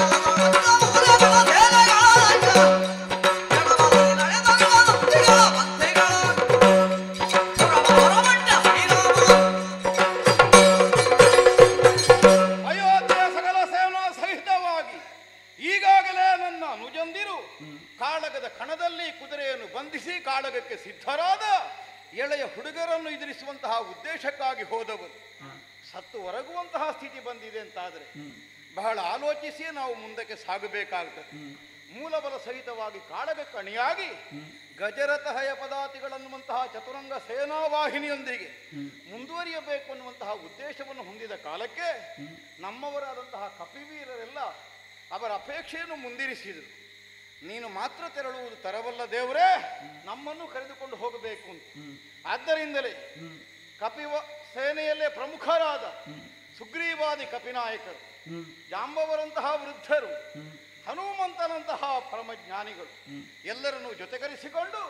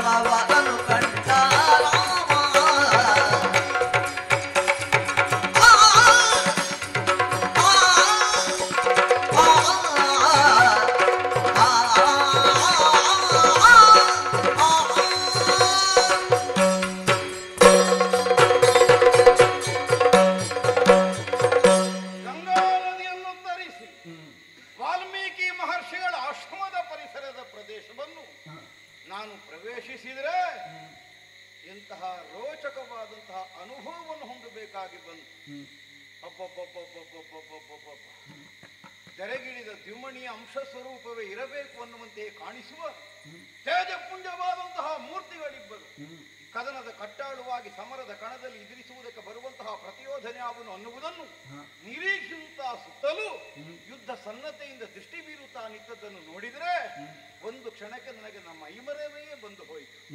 ಅಬ್ಬಬ್ಬಬ್ಬಬ್ಬಬ್ಬ, ಅವನೋ ಇವನೋ, ಇವನೋ ಅವನು, ಪರಸ್ಪರವಾಗಿ ವ್ಯತ್ಯಾಸವನ್ನು ಗುರುತಿಸಿಕೊಳ್ಳುವುದಕ್ಕೆ ಸಾಧ್ಯವಾಗದೇ ಇದ್ದಷ್ಟು ಒಂದೇ ಅಚ್ಚಿನಲ್ಲಿ ಎರಕ ಹೊಯ್ದಂತಹ ಉಭಯ ಬೊಂಬೆಗಳ ಹಾಗೆ, ನಮ್ಮ ಕಣ್ಣ ಬೊಂಬೆಯೇ ಪಾವನವಾಗುವ ಹಾಗೆ ಈರುವರು ಮಕ್ಕಳು ಕಣ್ಣ ಮುಂಭಾಗದಲ್ಲಿ ಸೆಟೆದು ನಿಂತದನ್ನು ನೋಡಿದೆ. ಈ ಎಳೆಯ ಕಂದಮ್ಮಗಳಿಂದ ಇಂತಹ ಒಂದು ಭೀಕರವಾದ ಪರಿಣಾಮವನ್ನು ಒದಗಿಸಿಕೊಡಬಹುದಾದ ಸಮರ ಕಾರಣದಲ್ಲಿ ಮುಂದುವರಿಯುವುದಕ್ಕೆ ಸಾಧ್ಯವೇ? ಯಾಕಂದ್ರೆ ಮುಖದಲ್ಲಿರುವ ಮುಗ್ಧತೆ ಇನ್ನೂ ಮಾಸಲಿಲ್ಲ ಆ ಹುಡುಗರಲ್ಲಿ. ಕಪಟ, ವಂಚನೆ, ಕಾಪಟ್ಯ ಅನ್ನುವುದನ್ನು ಒಂದನ್ನು ಅರಿಯದೇ ಇದ್ದಂತಹ ಈ ಹರೆಯದಲ್ಲಿ ದಾರುಣವಾದಂತಹ ಯುದ್ಧದಲ್ಲಿ ವೀರೋದ್ಧಾತವಾದಂತಹ ನಡೆಯನ್ನು ಕಾಣಿಸಿ ನಮ್ಮ ಚತುರಂಗ ಸೇನೆಯನ್ನು ಕೆಡಕುವಂತಹ ಸಾಮರ್ಥ್ಯವನ್ನು ಅವರು ಹೊಂದಿದ್ದಾರೆ ಅಂತಾದರೆ ಅಬ್ಬಬ್ಬಬ್ಬಬ್ಬಬ್ಬ, ಆ ವಿಧಿಯ ವಿಲಾಸಕ್ಕೆ ನಾವು ತಲೆದೂಗಲೇಬೇಕು. ಯಾವ ಹುತ್ತದಲ್ಲಿ ಯಾವ ಹಾರ, ಯಾರ ರಟ್ಟೆಯಲ್ಲಿ ಏನು ಸತ್ವವು ತುಂಬಿಟ್ಟವನನ್ನೇ ಕೇಳಬೇಕಂತೆ ನಮಗೆ ತಿಳಿದುಕೊಳ್ಳುವುದಕ್ಕೆ ಸಾಧ್ಯವಾಗುತ್ತದೆ. ವಾಲ್ಮೀಕಿ ಮಹರ್ಷಿಗಳ ಆಶ್ರಮದ ಪರಿಸರವೆಲ್ಲ ಹೆಣಮಯವಾಗಿ ಭೀಕರವಾಗಿ ಕಾಣಿಸ್ತಾ ಇದೆ. ರುದ್ರರಮಣೀಯವಾದಂತಹ ದೃಶ್ಯ ನೋಡಬಾರದು. ಅಯೋಧ್ಯೆಯ ಚತುರಂಗ ಸೇನೆಯು ಹೆಣವಾಗಿ ನಮ್ಮ ಕಣ್ಣ ಮುಂಭಾಗದಲ್ಲಿ ಉರುಳಿದ್ದನ್ನು ನೋಡಿದರೆ ಕರುಳು ಹಿಂಡಿದಂತಹ ಅನುಭವ. ಸಹಜನಾದಂತಹ ಸೌಮಿತ್ರಿ, ಅಣ್ಣ ನಿನ್ನನ್ನು ಅನುಸರಿಸಿಯೇ ನನ್ನ ಬದುಕು, ನೀನಿಲ್ಲದೆ ನಾನಿಲ್ಲ, ನೀನೇ ನನಗೆ ಬದುಕಿನಲ್ಲಿ ಎಲ್ಲ. ಈ ಭಾವವನ್ನು ಅಡಿಗಡಿಗೆ ಆಡಿದ್ದು ಮಾತ್ರವಲ್ಲ, ಆಚರಿಸಿ ಎಡೆಬಿಡದೆಯೇ ನನ್ನನ್ನು ಅನುಸರಿಸಿಕೊಂಡೇ ಈ ತನಕ ಬಂದವ. ಬಹುಶಃ ತೆರೆಗೊರಗುವಂತಹ ಕಾಲದಲ್ಲಾದರೂ ಅವನ ಕಣ್ಣುಗಳು ರಾಮನನ್ನೇ ಹುಡುಕಿದ್ದಿರಬೇಕು. ಅದಕ್ಕಾಗಿ ನೆಟ್ಟ ದೃಷ್ಟಿಯಿಂದಲೇ ಆಗಸವನ್ನೇ ನಿರುಕಿಸುತ್ತಾ ತೆರೆಗೊರಗಿದಂತಹ ಲಕ್ಷ್ಮಣನನ್ನು ನಾನು ಕಾಣ್ತಾ ಇದ್ದೇನೆ. ಹಿರಿದಾದಂತಹ ಹಂಬಲವನ್ನು ನನ್ನಲ್ಲಿ ಪ್ರಕಟಿಸಿ, ಅಣ್ಣಯ್ಯ ನಿನ್ನ ಸೇವೆಯನ್ನು ಮಾಡುವಂತಹ ಒಂದು ಅವಕಾಶವನ್ನಾದರೂ ನನಗೆ ಒದಗಿಸಿಕೊಡು. ಮಿಕ್ಕುಳಿದಂತಹ ನಿನ್ನ ತಮ್ಮಂದಿರೆಲ್ಲ ಒಂದೊಂದು ಕರ್ತವ್ಯದ ಮೂಲಕವಾಗಿ ಪ್ರಪಂಚದಲ್ಲಿ ಖ್ಯಾತಿಯನ್ನು ಹೊಂದುವಂತಹ ಆಸ್ಪದವನ್ನು ಈಗಾಗಲೇ ಗಳಿಸಿದರು. ನಾನೊಬ್ಬ ನಿನ್ನನುಜನಾಗಿ ನಿರರ್ಥಕವಾದ ಬಾಳುವೆಯನ್ನು ಸಾಗಿಸಿದವ ಅನ್ನುವಂತಹ ಅಪವಾದಕ್ಕೆ ಕಾರಣವಾಗುವ ಹಾಗೆ ಹೇಗೆ ಬದುಕಬೇಕು? ಅದಕ್ಕಾಗಿ ತೊರಗದ ರಕ್ಷಣೆಗಾಗಿ ನನ್ನನ್ನು ಕಳುಹಿಕೊಡು ಅಣ್ಣಯ್ಯ ಅಂತ ಎದೆಯುಬ್ಬಿಸಿ ನನ್ನಿಂದ ಆಶೀರ್ವಾದವನ್ನು ಹೊಂದಿ ಮುಂದಕ್ಕೆ ಹೋದವು. ಶತ್ರುಹರ ಅಥವಾ ಶತ್ರುಘ್ನ ಅಂದ್ರೆ ಯಾರು ಶತ್ರುವಿನ ರೂಪದಿಂದ ಅವನ ಮುಂಭಾಗಕ್ಕೆ ಬರ್ತಾರೆಯೋ ಅಂಥವರಿಗೆ ಹರಸ್ವರೂಪನಾದವನು, ಅಂತಕ ಸ್ವರೂಪನಾದವನು ಅನ್ನುವುದರ. ಆದರೆ ಅವನೇ ಎಳೆಯ ಹುಡುಗರ ಹೋರಾಟದಲ್ಲಿ ಅಂತಕ ನಾಲಯಕ್ಕೆ ಸೇರುವಂತಹ ಕಾಲ ಬಂತು ಅಂತಾರೆ. ತಮ್ಮ ಭರತ ಆದರ್ಶಪ್ರಾಯವಾದಂತಹ ಸಹೋದರಿಯರ ಸಂಬಂಧವನ್ನು ಪ್ರಪಂಚಕ್ಕೆ ನಿನ್ನದ್ದಾದ ಚರ್ಯೆಯ ಮೂಲಕವಾಗಿ ಕಾಣಿಸಿಕೊಟ್ಟ ಮಹಾನುಭಾವನಪ್ಪ ನೀನು. ಕೇವಲ ಹುಟ್ಟಿನಿಂದ ನನಗಿಂತ ಆಮೇಲೆ ಒಂದು ದಿನ ನೀನು ಹುಟ್ಟಿದ್ರಿಂದ ನನಗೆ ತಮ್ಮನೇ ಹೊರತು, ಉದಾತ್ತವಾದ ಉದ್ದೇಶದಿಂದ ಹಿರಿದಾದ ಗುಣದಿಂದ ನನಗಿಂತಲೂ ಜ್ಯೇಷ್ಠನಾಗಿ ಪ್ರಪಂಚದಲ್ಲಿ ಸ್ಥಾಪಿತನಾಗಬಲ್ಲ ಸಕಲ ಅರ್ಹತೆಯನ್ನು ನೀನು ಹೊಂದಿದವ ಭರತ. ನಿನ್ನಂತಹ ತಮ್ಮಂದಿರಿಂದ ನನ್ನ ಅಣ್ಣತನಕ್ಕೊಂದು ಸಾರ್ಥಕ್ಯ ಬಂತು ಅಂತ ನಾನು ಸಂತೋಷ ಪಟ್ಟಿದ್ದೆ.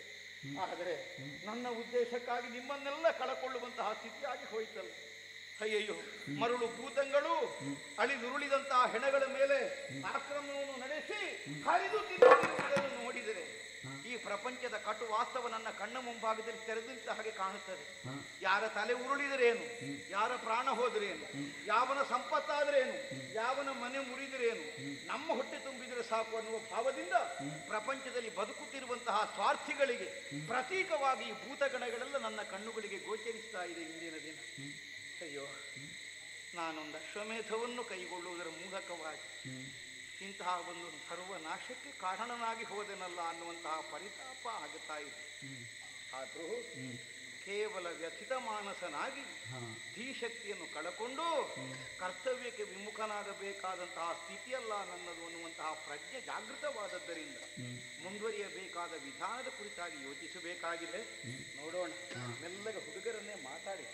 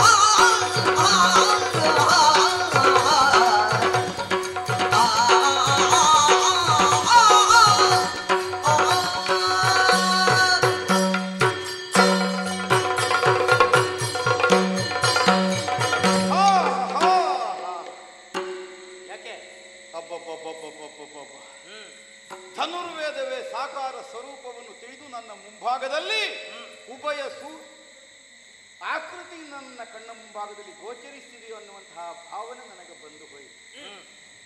ಅಬ್ಬ, ಆಯಾ ಆಕೃತಿ ಪ್ರಮಾಣ ಇದೆಲ್ಲವನ್ನು ಗಮನಿಸಿಯೇ ನಿಮ್ಮದಾದಂತಹ ಶರೀರವನ್ನು ಆ ವಿಧಾತ ಸೃಷ್ಟಿ ಮಾಡಿರಬೇಕು.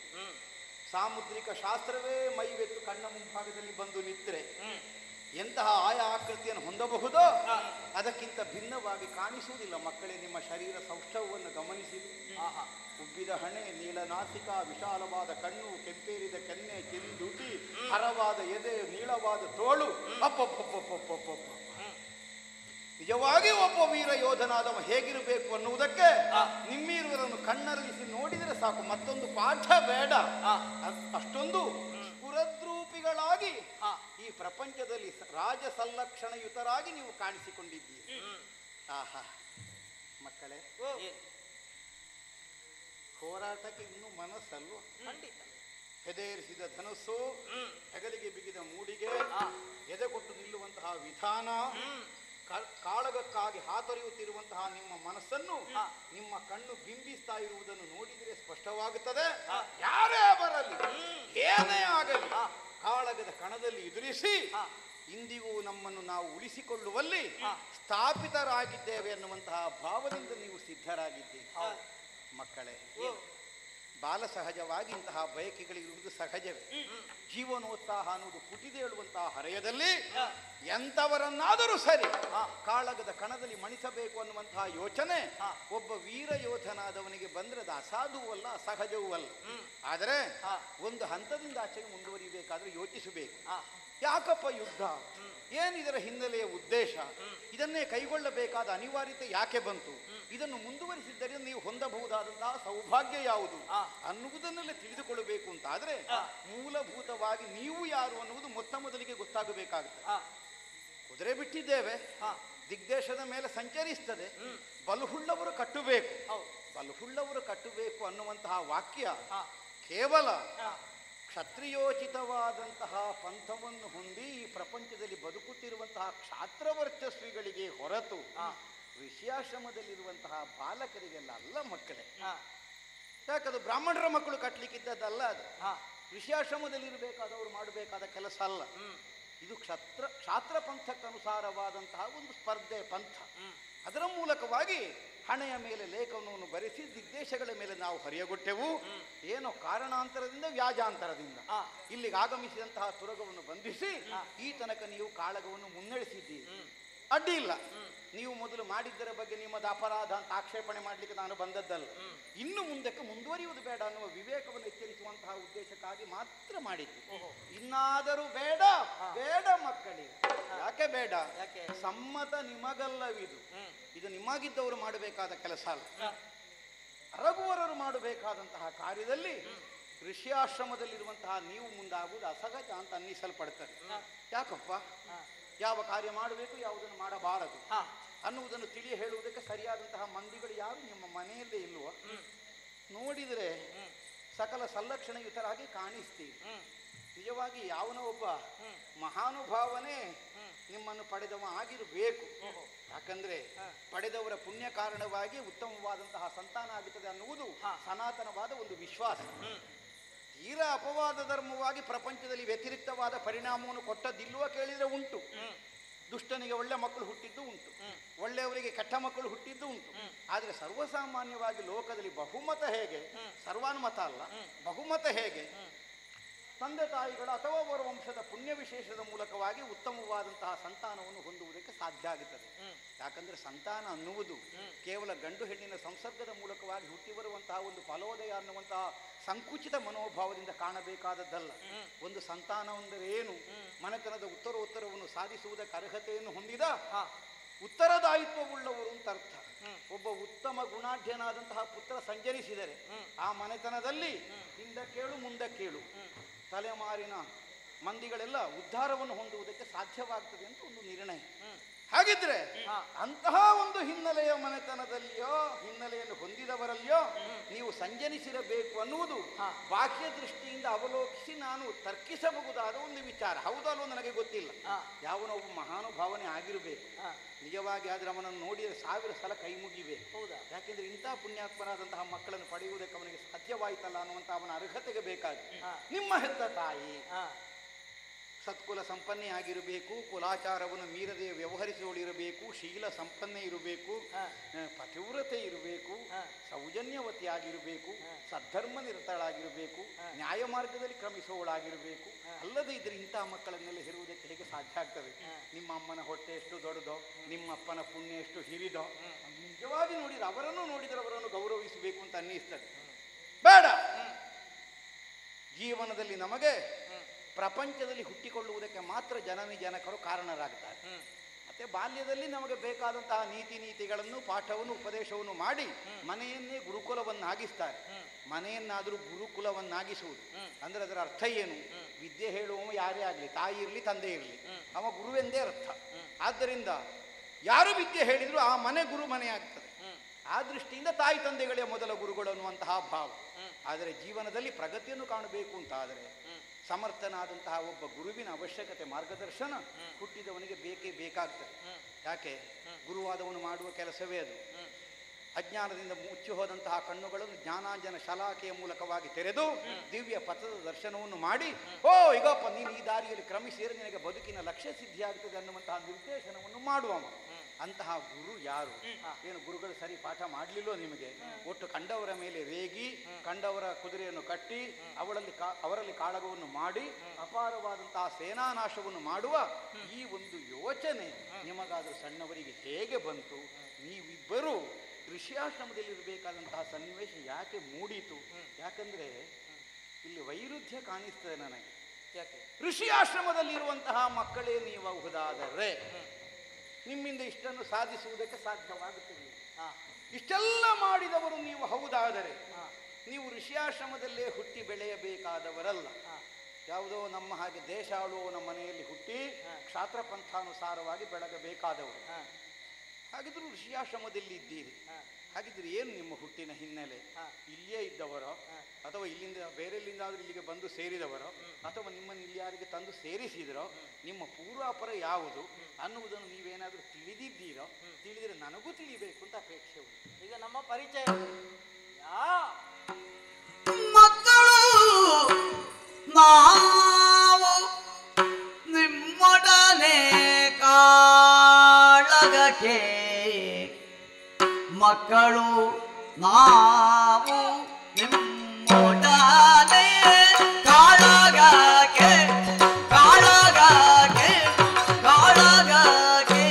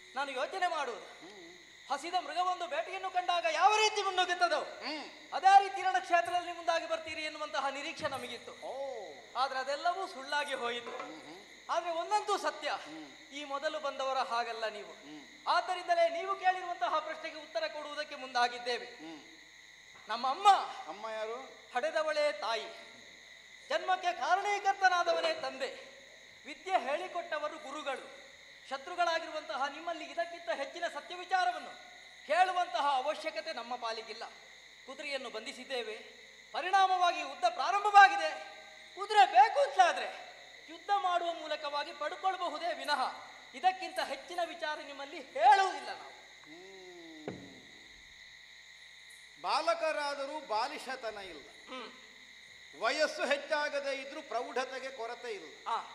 ಅಲ್ಲದೆ ಹೋದರೆ ನನ್ನ ಪ್ರಶ್ನೆಗೆ ಈ ತರನಾದಂತಹ ಉತ್ತರವೊಂದನ್ನು ಕೊಡುವುದಕ್ಕೆ ನಿಮಗೆ ಸಾಧ್ಯವೂ ಆಗುತ್ತಿರಲಿಲ್ಲ. ಈಗ ಉತ್ತರ ಕೊಡ್ಲಿಲ್ವೋ ಕೇಳಿದ್ರೆ ಕೊಟ್ಟಿದ್ದೀರಿ, ನನಗೆ ಗೊತ್ತಾಗಿದೋ ಕೇಳಿದ್ರೆ ಗೊತ್ತಾಗಲಿಲ್ಲ. ನೀವು ಉತ್ತರ ಕೊಟ್ಟಾಗೂ ಆಯಿತು, ನನಗೆ ನಿಮ್ಮ ಗುಟ್ಟು ಗೊತ್ತಾಗದೆಯೂ ಆಯಿತು. ಈ ತರನಾದಂತಹ ಒಂದು ಚಾತುರ್ಯವನ್ನು ನನ್ನ ಮುಂಭಾಗದಲ್ಲಿ ಪ್ರದರ್ಶಿಸಿದ್ದೀರಿ ಎನ್ನುವುದು ಸ್ಪಷ್ಟ. ಕಪಿರಾಯ ಕೇಳೈ ಕುಮಾರಕರ ಮಾತುಗಳ ನಿಪುಣರಿವರ್ಯಾರ ಪುರುಷರಿಗೆ ಜನಿಸಿದರೋ ಈ ಹುಡುಗರೊಳು ಕಾದಿ ಹೇಗಾಗುವುದೋ ಕಾಣೆ ನಾಗಭೂಷಣ ಮಲ್ಲದ ಬೆಲೆಗಳಲ್ಲೆಲ್ಲ ಕಪಿರಾಯ ಸುಗ್ರೀವ ಹಿರಿಯರಾದಂತಹ ಜ್ಞಾನಿಗಳು ಆದಂತಹ ಜಾಂಬವರೇ, ನೀವೆಲ್ಲ ಕೇಳಿಸಿಕೊಂಡ್ರಲ್ಲ ಬಾಲಕರಾಡಿದಂತಹ ವಚನವನ್ನು. ವಿಸ್ಮಯ ಆಗಿ ಹೋಗಿ ಕಾಳಗದಲ್ಲಿ ರಣಧೀರನಾಗಿ ವಿಜೃಂಭಿಸಬಲ್ಲಂತಹ ಶತ್ರುಘ್ನನನ್ನು ಕೆಡ ಹಾಕುವವ, ಹರಿಗಜಕ್ಕೆ ಪಂಚಾಸ್ಯ ಸ್ವರೂಪದಿಂದಲೇ ಸ್ಥಾಪಿತ ವಿಕ್ರಮನಾದಂತಹ ಲಕ್ಷ್ಮಣಾಂಕನನ್ನು ಉರುಳಿಸಬಲ್ಲ, ಭರತನಂತಹ ಭೀಮ ವಿಕ್ರಮಿಯನ್ನೂ ಸೋಲಿಸಬಲ್ಲ ಒಬ್ಬ ಯೋಧ ಇಲ್ಲ ಈ ಪ್ರಪಂಚದಲ್ಲಿ ಅಂತ ನಾನು ಭಾವಿಸಿದೆ. ಎರಡು ಎಳೆಯ ಮಕ್ಕಳಿಂದ ಅವರು ನೆಲಕೊರಗಬೇಕಾದಂತಹ ದುಸ್ಥಿತಿ ಬಂದು ಹೋಯಿತಲ್ಲ. ಈಗ ನೀವೇ ನೋಡಿದಿರಲ್ಲ, ಸಾಮಾನ್ಯರಲ್ಲ ಈ ಬಾಲಕರು.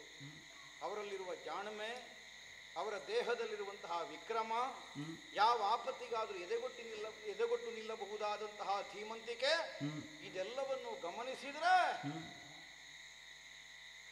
ಶತ್ರುಘ್ನ ಲಕ್ಷ್ಮಣ ಭರತರೇನು ಕಾಳಗವಾದರೆ ನಮಗೇ ಗೆಲ್ಲುವುದಕ್ಕೆ ಸಾಧ್ಯವಾಗ್ತದೆ ಅನ್ನುವುದಕ್ಕೆ ವಿಶ್ವಾಸ ಇಲ್ಲ. ಮತ್ತೆ ಯಾರು ಬಲ್ಲರು? ಎಲ್ಲ ನಾಗಭೂಷಣನಿಗೆ ಗೊತ್ತು. ಮೊದಲು ಬಂದವನಂತೆ ನೋಡು ತಮ್ಮ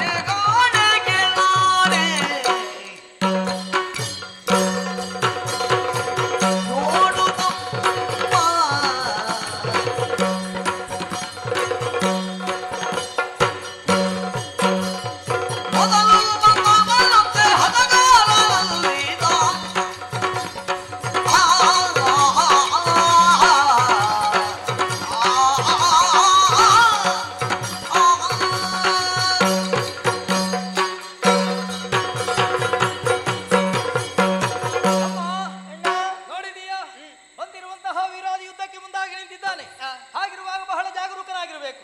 ಯಾಕೆ ಬಲ್ಲೆಯ?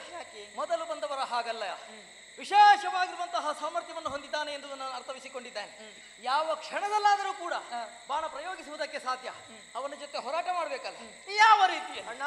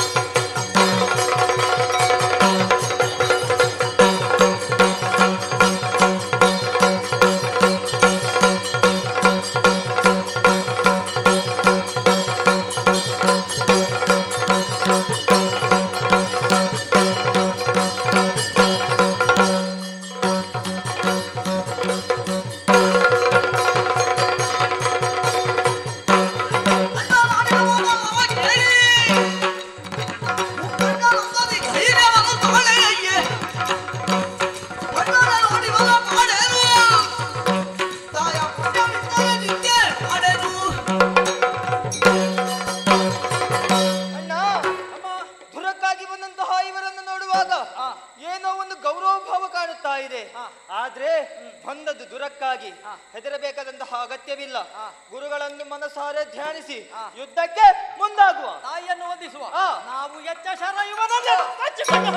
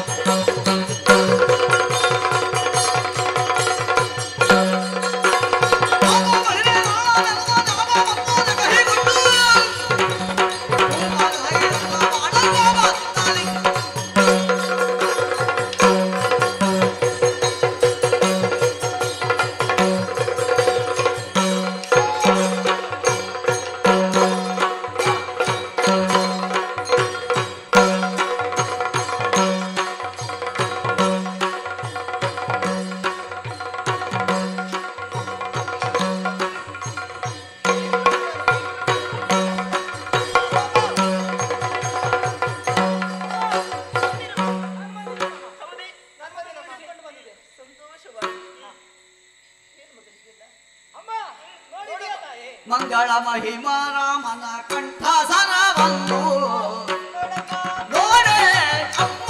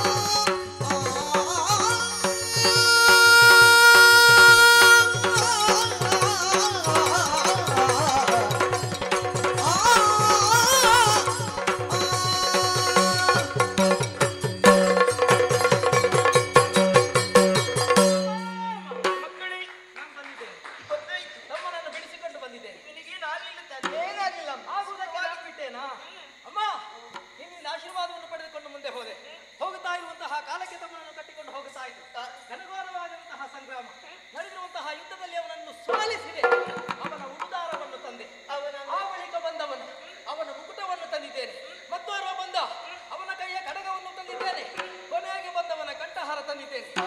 ಇವರೆಲ್ಲ ಯಾರು ಅಂತ ಗೊತ್ತಾಯ್ತಾ? ಎಲ್ಲರೂ ಕೂಡ ಅಯೋಧ್ಯೆಯವರು ಅಂತ. ಮೊದಲಾಗಿ ಬಂದವ ಶತ್ರುಘ್ನ, ಆಮೇಲೆ ಬಂದವ ಭರತ, ಆಮೇಲೆ ಬಂದವ ಲಕ್ಷ್ಮಣ, ಕೊನೆಗೆ ಬಂದ ಮಂಗಲ ಮಹಿಮ ಶ್ರೀರಾಮಚಂದ್ರಮನ ಕಂಠಾಹಾರ ನಿನಗಾಗಿ ತಂದು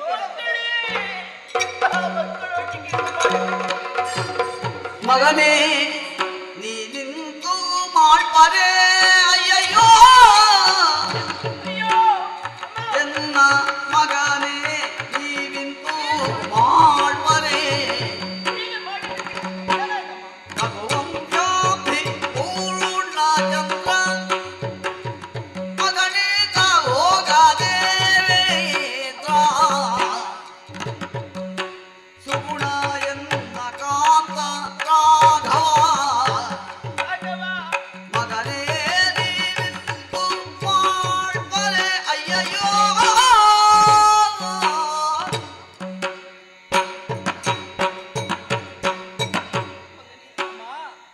ತಮ್ಮನನ್ನು ಬಿಡಿಸಿಕೊಂಡು ಬರ್ತೇನೆ ಎಂದು ಧೈರ್ಯದ ಮಾತನ್ನು ಹೇಳಿ ಹೊರಟಂತ ನಿನ್ನನ್ನು ಆತರ ಕಾತರೆಯಿಂದ ಕಾಯ್ತಾ ಇದ್ದವಳು ನಾನು. ಆದರೆ ನಿನ್ನೆದುರಿಗೆ ಬಂದಂತಹ ಮಗುಡವರ್ಧನರೆಲ್ಲರ ಚಿರಚ್ಛೇದನವನ್ನು ಮಾಡಿ ನಮ್ಮರ ಕಾಲು ಬಡಕ್ಕೆ ತಂದೆಯ ಮಗನೇ. ಇನ್ನಾದ್ರೂ ನಗಬಹುದಲ್ವ ನೀನು? ನಗು ನೀನು ಯಾವಾಗ ಅಳ್ತಾ ಇರುವುದನ್ನು ಮಗನೇ, ನನ್ನ ಜೀವನದಲ್ಲಿ ಇನ್ನೂ ನಗು ಎನ್ನುವುದು ಇಲ್ಲ ಮಕ್ಕಳೇ, ಇಲ್ಲ. ಯಾಕಮ್ಮ? ನನ್ನ ನಗುವನ್ನು ನೀವು ಕಸಿದುಕೊಂಡಿರಿ ಮಕ್ಕಳೇ, ಕಸಿದುಕೊಂಡಿರಿ. ಅರ್ಥ ಆಗ್ಲಿಲ್ಲ. ಅರ್ಥವಾಗಲಿಲ್ಲವೇ ಮಗನೇ? ಓ, ನೋಡು, ಏನಾಯ್ತಮ್ಮ? ಅಯೋಧ್ಯೆಯ ಚಕ್ರವರ್ತಿಗಳಂತಹ ರಾಮಚಂದ್ರವನ ತಲೆಯನ್ನು ಕತ್ತರಿಸಿದೆಯ ಮಗನೇ. ಹೌದು. ಅವರು ಯಾರು? ಯಾರು? ನನ್ನ ಸ್ವಾಮಿ, ನನ್ನ ಜೀವನದ ಸರ್ವಸ್ವ, ನನ್ನ ತಂದೆ ಮಕ್ಕಳೇ. ಏನು ಮಾಡೋದು? ಈ ಹೊತ್ತಿನಲ್ಲಿ ಗುರುಗಳು ಇಲ್ಲವಲ್ಲ. ಅಯ್ಯೋ ದೇವರೇ, ಏನು ಸೀತೆ ಮಕ್ಕಳಿಗೆಂದ ಮಾತ ಕೇಳುತ್ತಲಂತ ಕೋಟಿಗಳ ರಸಗಂಧಾಯಿತು ಆನಂದ ಹೀಗೆಯ ಬಿಟ್ಟು ತಮ್ಮಳು ತಾವೇ ಮಾತಾಡೆ ಮುನಿನಾಥ ವಾಲ್ಮೀಕಿ ಬಂದ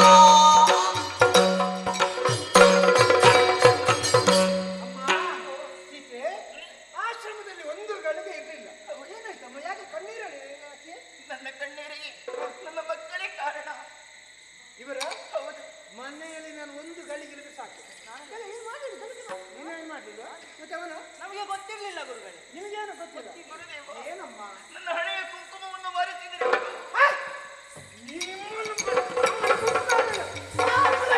ಕುಂಕುಮದ ಕರಡಿಗೆ ಆಗಿದೆ ನೋಡಿ. ಅವ ತಪ್ಪಿಸಿ. ಅವನ ನೀನು ತಪ್ಪಿಸಿ. ಇಲ್ಲ, ನಾನೇನು ಮಾಡಲಿಲ್ಲ ಗುರುಗಳೇ.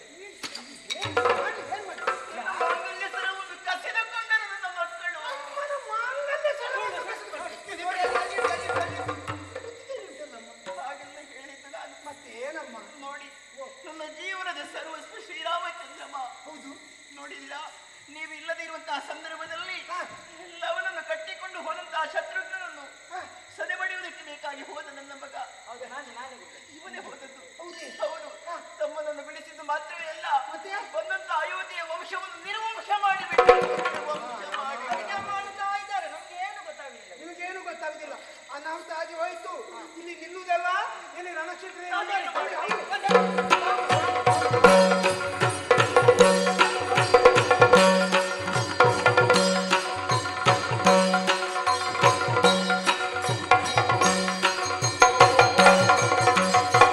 ರಣದೊಳಗೆ ಮಾರಾಗಿ ಮಲಗಿಯ ಹೆಣಗಳನ್ನು ಕಾಣುತ್ತ ಮುನಿಪತಿ ಮನಸ್ಸಿನಲ್ಲಿ ನೆನೆಸಿದನು ನಾರಾಯಣನ ಪದವ ನಿಮ್ಮ ದೆಸೆಯಿಂದಾಗಿ ಎಲ್ಲರೂ ಸತ್ತು ಬಿದ್ದಿದ್ದಾರೆ. ಈಗ ಅವರನ್ನು ಏರ್ಪಡಿಸಬೇಕಲ್ಲ. ಶ್ರೀರಾಮನ ಪಾದವನ್ನು ಸ್ಮರಿಸುತ್ತಾ ಕಮ್ಮಂಡಲದಲ್ಲಿರುವ ಉದಕವನ್ನು ಅವರಿಗೆ ಜಯ ಜಯ ಲೋಕನಾಯಕ ವಾಲ್ಮೀಕಿ ಮುನಿಯೇ ಜಗೋಗಿ ಸಮಕಾಯ ಅಯಾಂಬುಧಿ ದೇವನೇ ಜಯ ಜಯ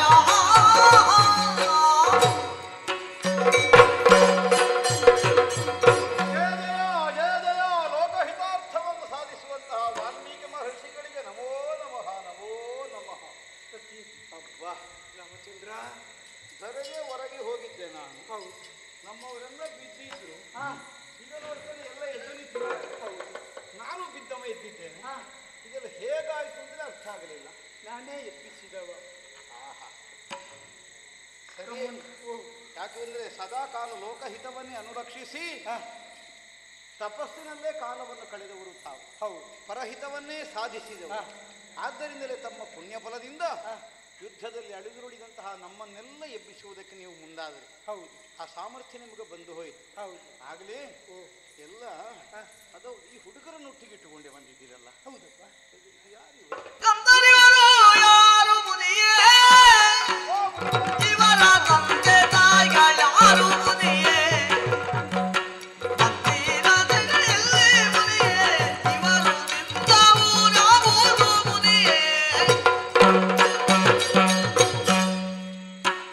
ಮಹರ್ಷಿಗಳೇ, ರಾಮಚಂದ್ರ, ಉಂಟಾದಂತಹ ಕೌತುಕಕ್ಕೆ ಸರಿಯಾದ ಉತ್ತರ ಇನ್ನೂ ಸಿಗಲಿಲ್ಲ. ಯಾವುದು? ಆಗ ಯುದ್ಧಾರಂಭಕ್ಕಿಂತ ಮುನ್ನವೇ ಈ ಹುಡುಗರನ್ನು ಮಾತಾಡಿಸಿದೆ. ಅವರ ಹಿನ್ನೆಲೆಯನ್ನು ತಿಳಿದುಕೊಳ್ಳೋಣ. ಯಾಕೆಂದ್ರೆ ಏನೋ ಒಂದು ಕಣ್ಣರಿಯದೆ ಇದ್ರು ಕರಳರಿಯುತ್ತದೆ ಅನ್ನುವಂತಹ ಒಂದು ಅನುಭವ ಆಗಿ ಹೋಯಿತು. ಹೌದೇ? ನಿಜವಾಗಿ ನೋಡಿದ್ರೆ ಎಲ್ಲ ನಮ್ಮ ಸಂಸಾರ ಸರಿ ಇರ್ತಿದ್ರೆ ಇದೇ ವಯಸ್ಸಿನ ಮಕ್ಕಳು ನನಗಿರ್ಬೇಕಿತ್ತು ಈಗ. ಹೌದಲ್ಲ? ಅಲ್ಲ ಹೇಳುದು, ನನಗೆಲ್ಲ ಯೋಚನೆ ಬಂದೋದದ್ದು ರಣಕ್ಷೇತ್ರದಲ್ಲಿ. ಇವರನ್ನು ನೋಡಿದ ಕ್ಷಣಕ್ಕೆ ಯಾವುದೋ ಒಂದು ವಿಧವಾದಂತಹ ವ್ಯಾಮೋಹಕ್ಕೆ ನನಗರಿವಿಲ್ಲದೆ ನಾನು ಜಾರುವ ಹಾಗಾಗಿ ಹೋಯಿತು. ಈಗ ನೀವು ಬಂದದ್ದು ಒಳಿತೇ ಆಯಿತು. ಕಂದರು ಇವರಾರು ಪೇಳು ಮುನಿಯೇ, ಇವರ ತಂದೆ ತಾಯಿಗಳಾರು, ಅವರ ಊರಲ್ಲಿ ಇಲ್ಲಿಯೇ ಇರುವವರು ಅಥವಾ ಇನ್ನು ಮುಂದೆ ಅಲ್ಲಿಗೆ ಸೇರುವುದಕ್ಕಿದ್ದವರು ಅನ್ನುವ ಸಮಸ್ತ ವಿವರವನ್ನು ತಿಳಿಯಬೇಕು ಅಂತ ಉಂಟು. ಇವರ ಬಗ್ಗೆ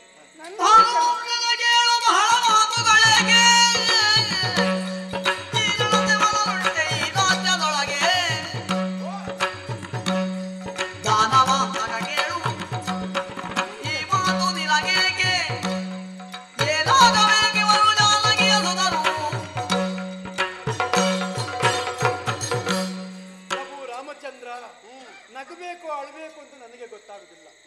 ಇವರು ಯಾರು ಅಂತ ನೀನು ಕೇಳಿದ್ರೆ ಹೇಗೆ ನಾನು ಉತ್ತರಿಸಲಿ? ಒಂದು ಮಾತಿನಲ್ಲಿ ಉತ್ತರಿಸಿದ್ರೆ ಸೀತೆಯ ಮಕ್ಕಳು ರಾಮನಿಗೆ ಏನಾಗಬೇಕು? ಇದೆಂತ ಪ್ರಶ್ನೆ ಕೇಳ್ತೇವೆ ನೀವು ಹೊಸತು? ಸೀತೆಯ ಮಕ್ಕಳು ರಾಮನಿಗೆ ಏನಾಗಬೇಕು ಅನ್ನುವುದಕ್ಕೆ ಸಣ್ಣ ಮಕ್ಕಳು ಉತ್ತರ ಕೊಡ್ತಾರೆ. ಏನು ಅಂತ? ರಾಮನದಿಗೂ ಮಕ್ಕಳು ಅಂತ. ಇವರು ನಿನ್ನ ಮಕ್ಕಳು ಅಂದ್ರೆ ಒಂದು ದಿವಸ ಗಂಗಾ ನದಿಯ ಬಳಿಗೆ ಹೋದಂತಹ ಸಮಯದಲ್ಲಿ ಹೆಣ್ಣೊಂದು ಅಳುವ ಸ್ವರವನ್ನು ಕೇಳಿದೆ. ಹೋದಾಗ ಸೀತಾಮಾತೆಯನ್ನು ಕಂಡೆ. ತುಂಬು ಗರ್ಭಿಣಿಯಾದ ಆಕೆಯನ್ನು ಆಶ್ರಮಕ್ಕೆ ಕರೆದುಕೊಂಡು ಬಂದೆ. ಅವಳಿ ಮಕ್ಕಳಿಗೆ ಜನ್ಮವನ್ನಿತ್ತಳು. ಆ ಮಕ್ಕಳೇ ಇವರು, ನಿನ್ನ ಮಕ್ಕಳು. ಹೋ ಹೋ ಹೋ ಹೋ ಹೋ ಹೋ. ಮೆಲ್ಲಗೆ ನಾನು ಕಣ್ಣೋಟದಿಂದ ಲಕ್ಷ್ಮಣನ ಮುಖ ನೋಡಿದ್ದೆ. ವಿಷಯ ಹೌದಾ? ಅಲ್ಲ, ಅವನಿಗೆ ಸೂಚನೆಯನ್ನು ಕೊಟ್ಟಿದ್ದೆ. ಗಂಗಾ ನದಿಯನ್ನು ಉತ್ತರಿಸಿ ಘೋರಾರಣ್ಯದಲ್ಲಿ ಜಾನಕಿಯನ್ನು ಬಿಟ್ಟು ಬಾ. ಹೌದಲ್ಲ? ಗಂಗಾ ನದಿ ದಾಟಿಸಿದ್ದಾನೆ, ಎಲ್ಲಿ ಬಿಟ್ಟಿದ್ದಾನೆ ಅನ್ನುವುದರ ಬಗ್ಗೆ ನಮಗೆ ಸರಿಯಾದ ವಿವರ ಇಲ್ಲ. ಹಿಂದಿರುಗಿ ಬಂದವನಲ್ಲಿಯೂ ಪ್ರಶ್ನಿಸಿದ್ದೆ, ಎಲ್ಲಿ ಬಿಟ್ಟಿದ್ಯೋ? ನೀನು ಹೇಳಿದಾಗ ಗಂಗಾ ನದಿ ಉತ್ತರಿಸಿ ಬಿಟ್ಟಿದ್ದೇನೆ ಹೇಳಿದ. ನಿಮ್ಮ ಆಶ್ರಮದ ಪರಿಸರದಲ್ಲೇ ತಂದು ಬಿಟ್ಟಿದ್ದಾನೆ ಅಂತ ನನಗೆ ಈಗಲೇ ಗೊತ್ತಾದ. ಈಗ ಕೇಳುವಾಗ ನೋಡಿ, ಅಲ್ಲಿಂದಲೇ ಹೀಗೆ ತಲೆ ಅಲ್ಲಾಡಿಸುವುದಮ್ಮ, ಇಲ್ಲಿಯೇ ಬಿಟ್ಟದ್ದು ಹೌದು ಅಂತ. ಹಾಗಿದ್ರೆ ಈಗ ಮನಸ್ಸಿಗೆ ಸಮಾಧಾನ ಆಯಿತು. ಹೌದಲ್ಲ? ಆಗಲಿ ದೈವಾಯತ್ತವಾದಂತಹ ಸಹಾಯವನ್ನು ಯಾವನ್ನೂ ಅಲ್ಲಗಳೆಯುವುದಕ್ಕಿಲ್ಲ, ಅತಿಕ್ರಮಿಸುವುದಕ್ಕೂ ಆಗುವುದಿಲ್ಲ, ಅಥವಾ ಅದನ್ನು ಒಲ್ಲೆ ಸಲ್ಲದು ಅನ್ನುವುದಕ್ಕಿಲ್ಲ. ವ್ಯಾಜಾಂತರದ ಮೂಲಕವಾಗಿ ಒಂದು ಕ್ಷಣಕ್ಕೆ ಸೀತೆಯನ್ನು ತೊರೆದೇ ಇರಬೇಕಾದಂತಹ ನಿರ್ಣಯವನ್ನು ನಾನು ಕೈಗೊಳ್ಳಬೇಕಾಗಿ ಬಂತು. ಆದರೂ ನನ್ನ ಮನೋಗತವನ್ನು ಅರ್ಥ ಮಾಡಿಕೊಂಡು ನನ್ನ ಕುರಿತಾದ ಯಾವ ದೂಷಣೆಯನ್ನು ಹೊಂದದೆ ನಿಮ್ಮ ಆಶ್ರಮದಲ್ಲಿ ಬೆಳೆಯುವಂತಹ ಸೌಭಾಗ್ಯವನ್ನು ಒದಗಿ ಬಂತು. ಒಂದು ದೃಷ್ಟಿಯಿಂದ ಸರಿಯೇ. ಯಾಕಂದ್ರೆ ನೀವು ವಾಲ್ಮೀಕಿಗಳಲ್ವ? ಹೌದು. ಅವಳು ಮಣ್ಣಿನ ಮಗಳಲ್ವ? ನಿಜ. ಮೊದಲ ಹೆರಿಗೆಗೆ ತವರು ಮನೆಗೆ ಹೋಗಬೇಡುವ? ಅದೌದು. ಮಿಥಿಲೆಗೆ ಹೋಗದಿದ್ರೆ ಏನು, ಮಣ್ಣಿನ ಮಗನಾದಂತಹ ನಿಮ್ಮ ಮನೆಗೆ ಬಂದ್ರಲ್ಲ, ಅಂದ್ರೆ ಅದರ ಅರ್ಥ ಏನು? ಪ್ರಥಮ ಹೆರಿಗೆಗೆ ತವರು ಮನೆಯನ್ನೇ ಸೇರಿದಂತಹ ಸತಿಯ ಗತಿಯೇ ಆಯಿತು ಸೀತೆಯದ್ದು ಅನ್ನುವುದು ಸ್ಪಷ್ಟ. ಮನಸ್ಸಿಗೆ ಸಮಾಧಾನ ಆಯಿತು. ವಸಿಷ್ಠರು ಹೇಳಿದರು, ಏನು? ಶ್ರವಣ ನಕ್ಷತ್ರದಲ್ಲಿ ಗರ್ಭಿಣಿಯಾದಂತಹ ಯಾವಳೇ ಹೆಣ್ಣಾದರೂ ಪ್ರಸವದ ಕಾಲಕ್ಕೆ ಮನೆ ಬಿಟ್ಟು ಬೇರೆಲ್ಲಿಯೂ ಇರಬೇಕಾಗಿ ಬರ್ತದೆ ಅಂತ. ಬಹುಶಃ ಆ ನಕ್ಷತ್ರ ಕಾಲದಲ್ಲಿ ಗರ್ಭಾಧಾನ ಆದದ್ದರಿಂದಲೇ ಇರಬೇಕು ಅಂತಹ ಒಂದು ದೋಷ ಬದುಕಿನಲ್ಲಿ ಬಂತೋ ಏನೋ. ಏನೇ ಆಗಲಿ ಈಗಂತೂ ಸುಖಾಂತವಾಗಿದೆ, ಮನಸ್ಸಿಗೆ ಸಮಾಧಾನ ಆಗಿದೆ. ಇದು ಮಕ್ಕಳಿಗೆ ಅಪ್ಪನ ಪರಿಚಯ ಆಗಲಿಲ್ಲ, ಅಪ್ಪನಿಗೆ ಮಕ್ಕಳ ಪರಿಚಯ ಮಾತ್ರ ಆದದ್ದು. ಮಕ್ಕಳೇ, ಆಗಲೇ ತಾಯಿ ಹೇಳಿದ್ದಾರಲ್ಲ, ರಾಮ ನಿಮ್ಮ ಅಪ್ಪ ಅಂತ. ಈಗ ತಂದೆ ಬಳಿಗೆ ಹೋಗಿ, ತಂದೆ ಕಾಲಿಗೆ ಅಡ್ಡ ಮಗ ತಂದೆ ತಿಳಿಯದೆ ಅಪರಾಧವನ್ನು ಎಸಗಿದ್ದೇವೆ.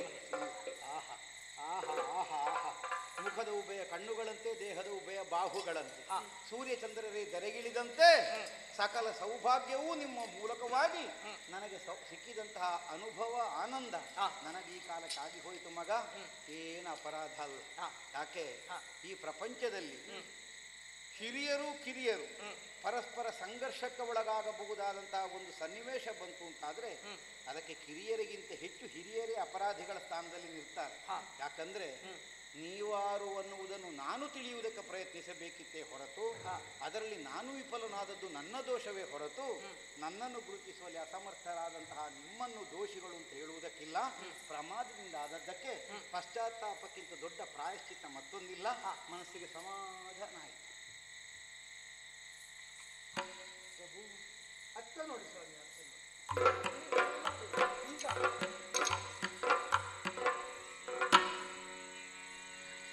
ಪತಿಯ ನೋಡಿದಳು ಸೀತೆ, ಪತಿಯ ನೋಡಿದಳು ಸೀತೆ, ಮೂಜಗದೀಶ ಪತಿಯ ನೋಡಿದಳು ಸೀತೆ, ಚಿತಿಯ ಸಜ್ಜನರನ್ನು ಪಾಲಿಸುವ ಪಶುಪತಿಯ ಪ್ರಿಯ ರಘುರಾಯನ ಅತುಲಿತ ಮಹಿಮನ ಪ್ರತಿರಹಿತನು ಶಚಿಪತಿ ಸೇವಿತ ಶುಭಾಕರನ ರಾಘವನ ಪತಿಯ ನೋಡಿದಳು ಸೀತೆ, ಭುಜಗದೀಶ ಪತಿಯ ನೋಡಿದಳು ಸೀತೆ,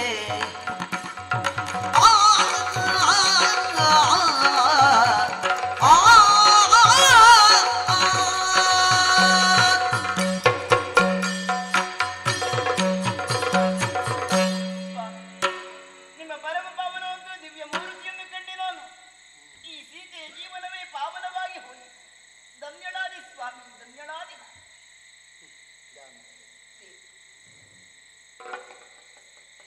ನೊಂದುಕೊಳ್ಳಬೇಡ. ಒಂದಷ್ಟು ವರ್ಷಗಳ ಕಾಲ ಪರಸ್ಪರರು ವಿಯೋಗದಿಂದಲೇ ಬದುಕಬೇಕಾದಂತಹ ಸ್ಥಿತಿಯೊಂದು ನಮಗೆ ಒದಗಿ ಬಂತು. ನಿಮಿತ್ತ ಮಾತ್ರವಾಗಿ ಬೇರೆ ಬೇರೆ ಕಾರಣಗಳನ್ನು ಪ್ರಪಂಚದಲ್ಲಿ ಕಂಡುಕೊಳ್ಳುವುದಕ್ಕೆ ಬರ್ತದೆ.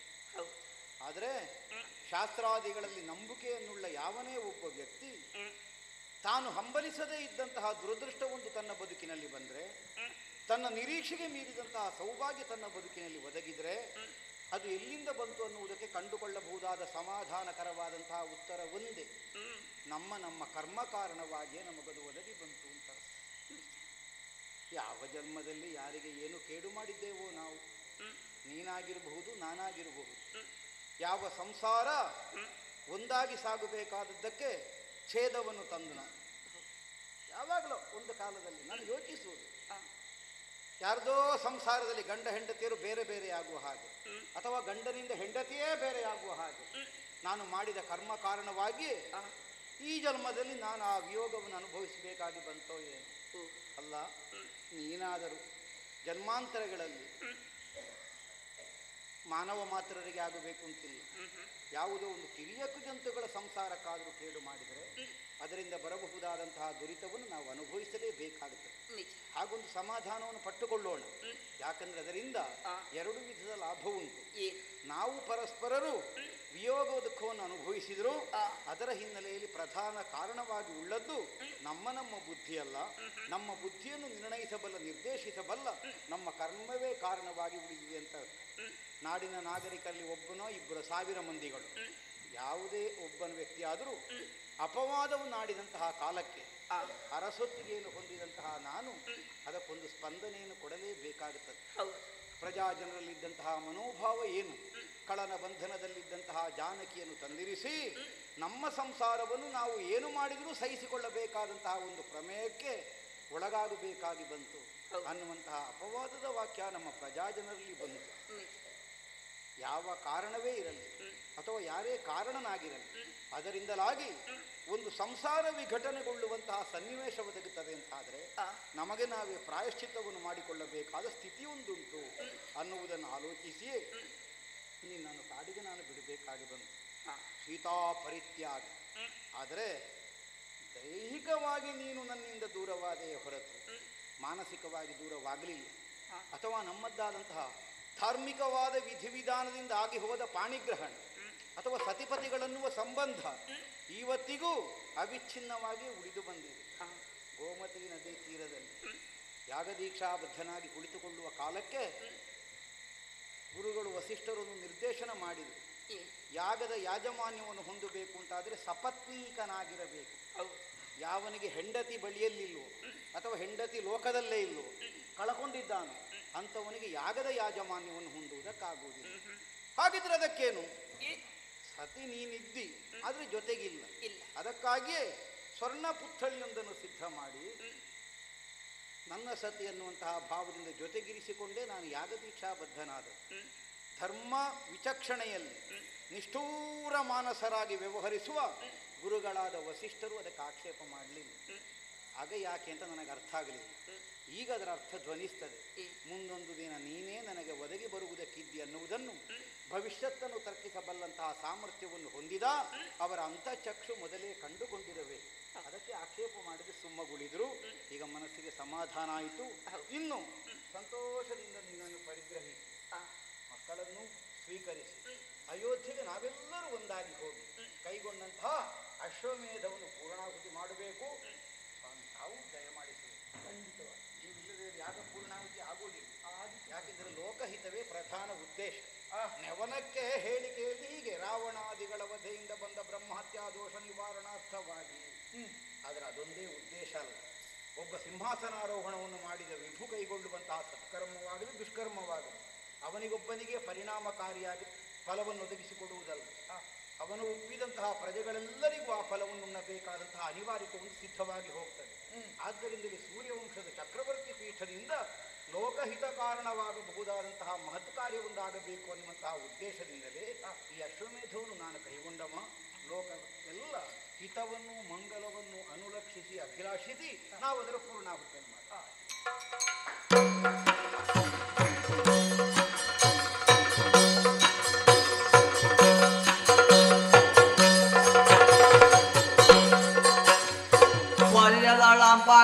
ಜಯ ಮಂಗಲಂ ಸರ್ವದ